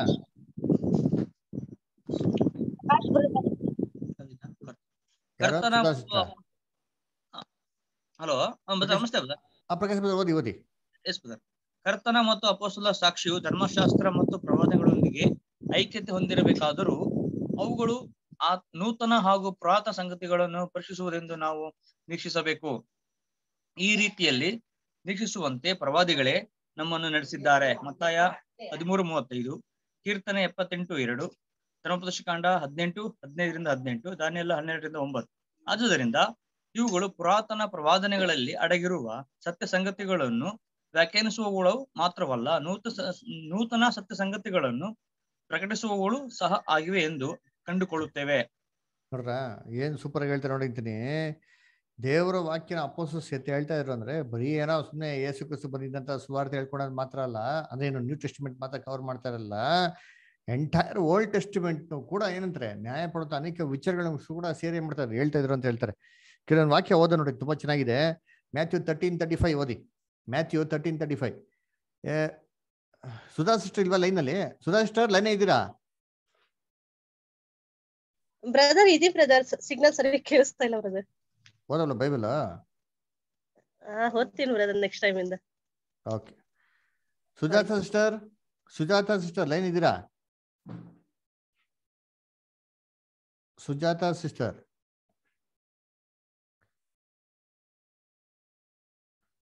ಓಕೆ, ಒಂದು ನಿಮಿಷ ಹಂಗೆ ರೀ.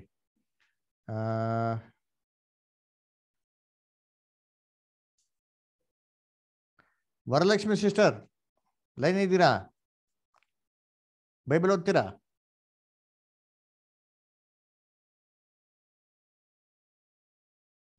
Okay. Raju brother Bible? S brother, ಓದ್ತೀನಿ ಬ್ರದರ್. ಓದಿ. ಮತ್ತಾಯ 13 ಬ್ರದರ್. ಮತ್ತಾಯ 13:35 ಓದಿ Raju brother. S brother, thank you brother. ಹೀಗೆ ನಾನು ಬಾಯಿ ತೆರೆದು ಸಾಮ್ಯ ರೂಪವಾಗಿ ಉಪದೇಶಿಸುವೆನು, ಲೋಕಾದಿಯಿಂದ ಮರೆಯಾಗಿದ್ದವುಗಳನ್ನು ಹೊರಪಡಿಸುವೆನು ಎಂದು ಒಬ್ಬ ಪ್ರವಾದಿಯ ಮುಖಾಂತರ ನುಡಿದ ಮಾತು ನೆರವೇರಿತು. ನೋಡ್ರ, ಎಂಬ ಒಂದು ಪ್ರವಾದಿ ಮಾತು ನೆರವೇರಿತು. ಏನಪ್ಪ ಮಾಡಿದ ಯೇಸು ಕ್ರಿಸ್ತ? ಲೋಕಾದಿಯಿಂದ ರಹಸ್ಯವಾಗಿರುತ್ತೆ ವಿಚಾರಗಳನ್ನ ಹೊರತರದಂತೆ.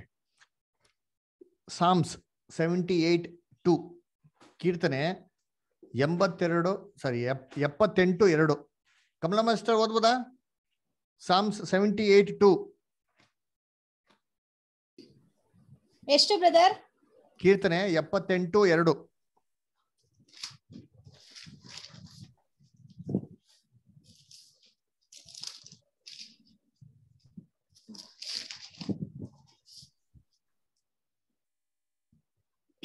ನಾನು ಬಾಯಿ ತೆರೆದು ನ್ಯಾಯ ಸ್ವರೂಪನಾಗಿ ಉಪದೇಶಿಸುವೆನು, ಪೂರ್ವಕಾಲದ ಗುಡಾರಗಳನ್ನು ಹೊರಪಡಿಸುವೆನು. Very good. ನೋಡಿದ್ರ, ಪೂರ್ವಕಾಲದ ವಿಚಾರಗಳೇನ್ ಮಾಡ್ತೀನಿ ಹೊರಪಡಿಸುವೇನು. ಅದೇ ಹೇಳ್ತಾರೆ ಎಂತ ವೀಣೆ ಮೋಸೆ ಹಾಡು ಯಜ್ಞದ ಕುರಿಯದ ತಾಣ. ಇಲ್ಲದ ಇನ್ನೊಂದು ವಾಕ್ಯ ಓದಿ. ಧರ್ಮೋಪದೇಶಕಾಂಡ 18ನೇ ಅಧ್ಯಾಯ. ಧರ್ಮೋಪದೇಶಕಾಂಡ 18ನೇ ಅಧ್ಯಾಯ 15ನೇ ವಾಕ್ಯ. Basavaraj brother ಓದ್ಬೋದಾ? ಡ್ಯೂಟರಾನಮಿ 18 chapter 15th verse ಓದ್ಬೋದಾ? Basavaraj brother line ಇದ್ದೀರಾ? ಚೂರ್ ಬ್ಯಾರೆ ಜಾಗದಾಗ ಅದನ್ ಬ್ರದರ್. ಓಕೆ ಓದ್ಲಾ ಓದಿ ಪ್ರಕಾಶ್ ನಿಮ್ಮ ದೇವರಾದ ಯೆಹೋವನು ನಿಮ್ಮ ಸಹೋದರರಲ್ಲಿ ನನ್ನಂತ ಪ್ರವಾದಿಯನ್ನು ನಿಮಗೆ ಏರ್ಪಡಿಸುವನು, ಅವನಿಗೆ ನೀವು ಕಿವಿಗೊಡಬೇಕು. 18ನೇ ವಾಕ್ಯ ಓದಿ ಬದ್ರಿ ಇವಾಗ 18. Okay brother. ಇವರು ಹೇಳಿದ ಮಾತು ಒಳ್ಳೆಯದೇ, ಇವರ ಸ್ವದೇಶದವರಲ್ಲಿ ನಿನ್ನಂತ ಪ್ರವಾದಿಯನ್ನು ಅವರಿಗೋಸ್ಕರ ಏರ್ಪಡಿಸುವೆನು, ಅವನ ಬಾಯಿಯಿಂದ ನನ್ನ ಮಾತುಗಳನ್ನು ನುಡಿಸುವೆನು, ನಾನು ಅವನಿಗೆ ಆಜ್ಞಾಪಿಸಿದನ್ನೆಲ್ಲ ಅವನು ಅವರಿಗೆ ತಿಳಿಸುವನು. ನೋಡ್ರ, ಸೊ ಅವ್ರ ಮುಖಾಂತರ ತಿಳಿಸ್ತೀರಿ ಎಲ್ಲವನ್ನು ಅಂತ ಹೇಳ್ತಾರೆ. ಅಂದ್ರೆ ಇಲ್ಲಿ ಮೋಸೆ ತರಾನೇ ಒಬ್ರು ಪ್ರವಾದಿ ಬರ್ತಾರೆ ಅಂತ ಹೇಳ್ತಾರೆ. ಸೊ ಓಲ್ಡ್ ಟೆಸ್ಟಿಮೆಂಟ್ ಅಲ್ಲಿ ಮೋಸಸ್ ಅವ್ರ ತಾನೇ ಒಂದು ಪ್ರವಾದಿ ಯಾರು ಅಂದ್ರೆ ಜೀಸಸ್ ಕ್ರೈಸ್ಟ್ ಮುಖಾಂತರ ಮಾಡಿದ ಅನೇಕ ವಿಚಾರಗಳನ್ನ ತಿಳಿಪಡಿಸು ಅಂತ ಹೇಳ್ತಾರ. ಇನ್ನೊಂದು ವಾಕ್ಯ ಓದೋಣ. ಅಮೃತ ಸಿಸ್ಟರ್ ಓದಿ. ಅಮೃತ ಸಿಸ್ಟರ್ ಲೈನ್ ಇದ್ದೀರಾ? ಕರೆಂಟ್ ಇರ್ಬೇಕು ಕಣಮ್ಮ. ಓಕೆ ಕಣಮ್ಮ. ಶೋಭಾ ಸಿಸ್ಟರ್ ಲೈನ್ ಇದ್ದೀರಾ? Shobha sister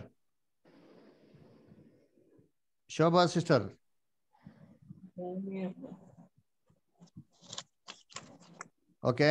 Veena sister line ಇದ್ದೀರಾ? ಇದ್ದೀನಿ ಬ್ರದರ್, ಓದಕ್ಕಾಗಲ್ಲ, ವಾಯ್ಸ್ ಇಲ್ಲ ಬ್ರದರ್. ನಾನು ಓದ್ಲ ಬ್ರದರ್? ಬ್ರದರ್ ಓದಿ. ಸಾಗರ್ ಬ್ರದರ್ ಓದಿ. ದಾನಿಯಲ್ಲ 12:9 ಓದಿ.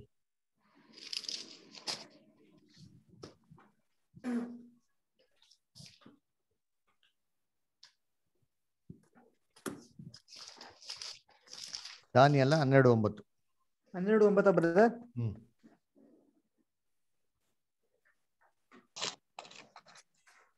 ಎಂದು ಪ್ರಶ್ನೆ ಮಾಡಲು ಅವನು ದಾನಿಯೇಲನೇ, ಈ ಮಾತುಗಳನ್ನು ಅಂತ್ಯಕಾಲದವರೆಗೂ ಮುಚ್ಚಲ್ಪಟ್ಟು ಮುದ್ರಿತವಾಗಿವೆ ಹಾಗೂ ಅನೇಕ ತಮ್ಮನ್ನು ಶುದ್ಧೀಕರಿಸಿ ಶುಭ್ರ ಮಾಡಿಕೊಂಡು ಶುದ್ಧರಾಗುವರು. ದುಷ್ಟರಾಗಿಯೇ ನಡೆದುಕೊಳ್ಳುವರು. ಅವರಲ್ಲಿ ಯಾರಿಗೂ ವಿವೇಕವಿರುವುದು, ಜ್ಞಾನಿಗಳಿಗೆ. Thank you brother. ಸೊ ಅದೇ ನೋಡ್ಬೇಕಂದ್ರೆ ಹೇಳ್ತಾರೆ ಏನ್ರಿ, ಇವೆಲ್ಲ ಅಂತ್ಯಕಾಲದವ್ರಿಗೆ ಏನಾಗಿರ್ತಾರೆ, ಗುಪ್ತವಾಗಿರ್ತಾರೆ ಅಂತ ಹೇಳ್ತಾರೆ. ಸೊ ಗುಪ್ತವಾಗಿರೋ ವಿಚಾರಗಳನ್ನ ಕ್ರೈಸ್ಟ್ ಮಾಡಿದ್ದು ಅಲ್ಲೇ ರಿವೀಲ್ ಮಾಡಿದವರ. ಕೊನೆಯದಾಗ ಒಂದು ವಾಕ್ಯ ಓದೋಣ. ಯಾರು ಅಂದ್ರೆ ಮ್ಯಾಥ್ಯೂ 13 ಚಾಪ್ಟರ್ 52. ಮ್ಯಾಥ್ಯೂ 13:52. ಹೀಗಿರಲಾಗಿ ಪರಲೋಕ ರಾಜ್ಯದ ವಿಷಯವಾಗಿ ಉಪದೇಶ ಹೊಂದಿ ಶಿಕ್ಷಕನಾದ ಪ್ರತಿಯೊಬ್ಬ ಶಾಸ್ತ್ರೋಪದೇಶಕನು ಮನೆ ಯಜಮಾನನಿಗೆ ಹೋಲಿಕೆಯಾಗಿದ್ದಾನೆ. ಅವನು ತನ್ನ ಬೊಕ್ಕಸದೊಳಗಿಂದ ಹೊಸ ವಸ್ತುಗಳನ್ನು ಹಳೆ ವಸ್ತುಗಳನ್ನು ಹೊರಗೆ ತರುತ್ತಿರುವನು ಎಂದು ಹೇಳಿದನು. ಏನ್ರಿ, ಅಲ್ಲಿ ಏನಪ್ಪಾ ಮಾಡ್ತಾನೆ, ತನ್ನ ಟ್ರೆಜರ್ ಇಂದ, ಅದರ ಆ ಪೊಕ್ಕುಷದಿಂದ ಏನಪ್ಪ ಹೊರಗಡೆ ತರ್ತಾರೆ ಅಂತಂದ್ರೆ ಹಳೇ ವಸ್ತುಗಳನ್ನು, ಹೊಸ ವಸ್ತುಗಳನ್ನ ಏನ್ ಮಾಡ್ತಾರೆ ಅಂತ ಅಲ್ಲಿ ಹೊರಗೆ ತರ್ತಾರೆ ಅಂತಂದ್ರೆ ಏನಂದ್ರೆ ಪ್ರತಿಯೊಬ್ಬ ಶಾಸ್ತ್ರೋಪದೇಶಕನು ಅಲ್ಲರ ಪ್ರತಿಯೊಬ್ಬರ ಪ್ರೀಚರ್ ಹೆಂಗಪ್ಪ ಇರ್ಬೇಕು ಅಂತ ಹೇಳ್ತಾರೆ ಅಂದ್ರೆ ಇದೇ ಅಪೊಸ್ತಲರು ಸತ್ತಿದ್ದು. ಅದರ ಏನಂತಂದ್ರೆ ಅಲ್ಲಿ ದೇವರ ಒಂದು ಟ್ರೆಷರ್ ಹೌಸ್ ಇಂದ, ಯಾವ ಟ್ರೆಷರ್ ಹೌಸ್, ದೇವ್ರಿಗೆ ಸಂಪತ್ತು ಯಾವ್ದು? ದೇವರ ವಾಕ್ಯ, ಅವ್ರ ಬೈಬಲ್ ಏನ್ ಮಾಡಬೇಕು, ಹೊಸ ವಿಚಾರಗಳು ಹಳೆ ವಿಚಾರಗಳನ್ನೇನ್ ಮೀನಿಂಗ, ಹಳೆ ಒಡಂಬಡಿಕೆ ಹೊಸ ಒಡಂಬಡಿಕೆ ಎಲ್ಲಾನೇ ಮಾಡ್ತಾ ಇರ್ಬೇಕು, ತೆಗ್ದಿ ಹೇಳ್ತಾ ಹೊರಗೆ ತರ್ತಾ ಇರ್ಬೇಕು. ಹೊರಗೆ ತಂದು ಏನ್ರಿ ದೇವ್ರ ಮಕ್ಳನ್ನ ಬೆಳೆಸೋಂಥ ಕೆಲಸನೇ ಯಾರಪ್ಪ ಮಾಡಿದ್ರೆ ಅಪೊಸ್ತಲರು ಬ್ಯೂಟಿಫುಲ್ ಆಗಿ ಮಾಡಿದ್ರು. ನೋಡಿದ್ರ ಅವ್ರ ಸಂಸ್ಥೆ ಹೆಂಗಿದೆ, ಅವ್ರ ಆರ್ಗನೈಸೇಷನ್ ಹೆಂಗಿದೆ, ಅವ್ರ ಸಭೆ ನೋಡಿದ್ರೆ ಹೆಂಗಿದೆ ಅಂತೀನಿ. ಅದಕ್ಕೆ ಆದಿ ಸಭೆಯಲ್ಲಿರೋಂಥ ಮಕ್ಕಳು ಹೆಂಗಿದ್ರಂತೆ, ಒಂದು ಮನ್ಸಲ್ಲಿ ಏನಾಗಿದ್ರಂತೆ ಇದ್ರಂತೆ. ಅವಾಗ ಓದಲ್ಲ ವಾಕ್ಯ ಅಪೊಸ್ತಲ ಕೃತ್ಯಗಳಲ್ಲಿ ತನಗಿರೋಂಥದ್ದು ಎಲ್ಲವನ್ನು ಮಾರ್ಬಿಟ್ಟು ಒಂದ್ ಮನ್ಸಿಂದ ಯಾತ ಕೊಟ್ರಂತೆ, ಅಪೊಸ್ತಲರ ಪಾದದ ಹತ್ರ ಏನ್ ಮಾಡಿದ್ರು, ಸಮರ್ಪಣೆ ಮಾಡಿದ್ರು. ಇವಾಗ ಐತಂಗೆ ಯಾಕೆ ಅಂತಂದ್ರೆ ಆ ಥರ ಒಂದು ಬೆಳೆಯ ರೀತಿಯಲ್ಲಿ ಆಟಿಟ್ಯೂಡ್ ಅಲ್ಲಿ ಏನಾಗಿಲ್ಲ, ತುಂಬಾ ಕಮ್ಮಿ ಅದ್ರ. ಅದಕ್ಕೆ ದೇವ್ರ ಮಕ್ಕಳು ಈ ಆಟಿಟ್ಯೂಡ್ ಏನಾಗಬೇಕು, ನಾವು ಬೆಳೆಯೋರಾಗಿರ್ಬೇಕು. ನಾವು ಇಲ್ಲಿ ನಿಲ್ಸ್ಬಿಡೋಣ. ನೆಕ್ಸ್ಟ್ ವೀಕ್ ನಾವೇನ್ ಮಾಡೋಣ, ನಾವು ಕಂಟಿನ್ಯೂ ಮಾಡೋಣ. ಓಕೆನಾ? ಸೊ ಅದಕ್ಕೆ ದೇವ್ರ ಈ ವಾಕ್ಯಗಳನ್ನ ಆಶೀರ್ವದಿಸ್ಲಿ. ಯಾರಿಗಾರ ಏನೋ ಡೌಟ್ಸ್, ಏನೋ ಕ್ವಶನ್ಸ್ ಇತ್ತು ಅಂದ್ರೆ ಕೇಳ್ಬೋದು.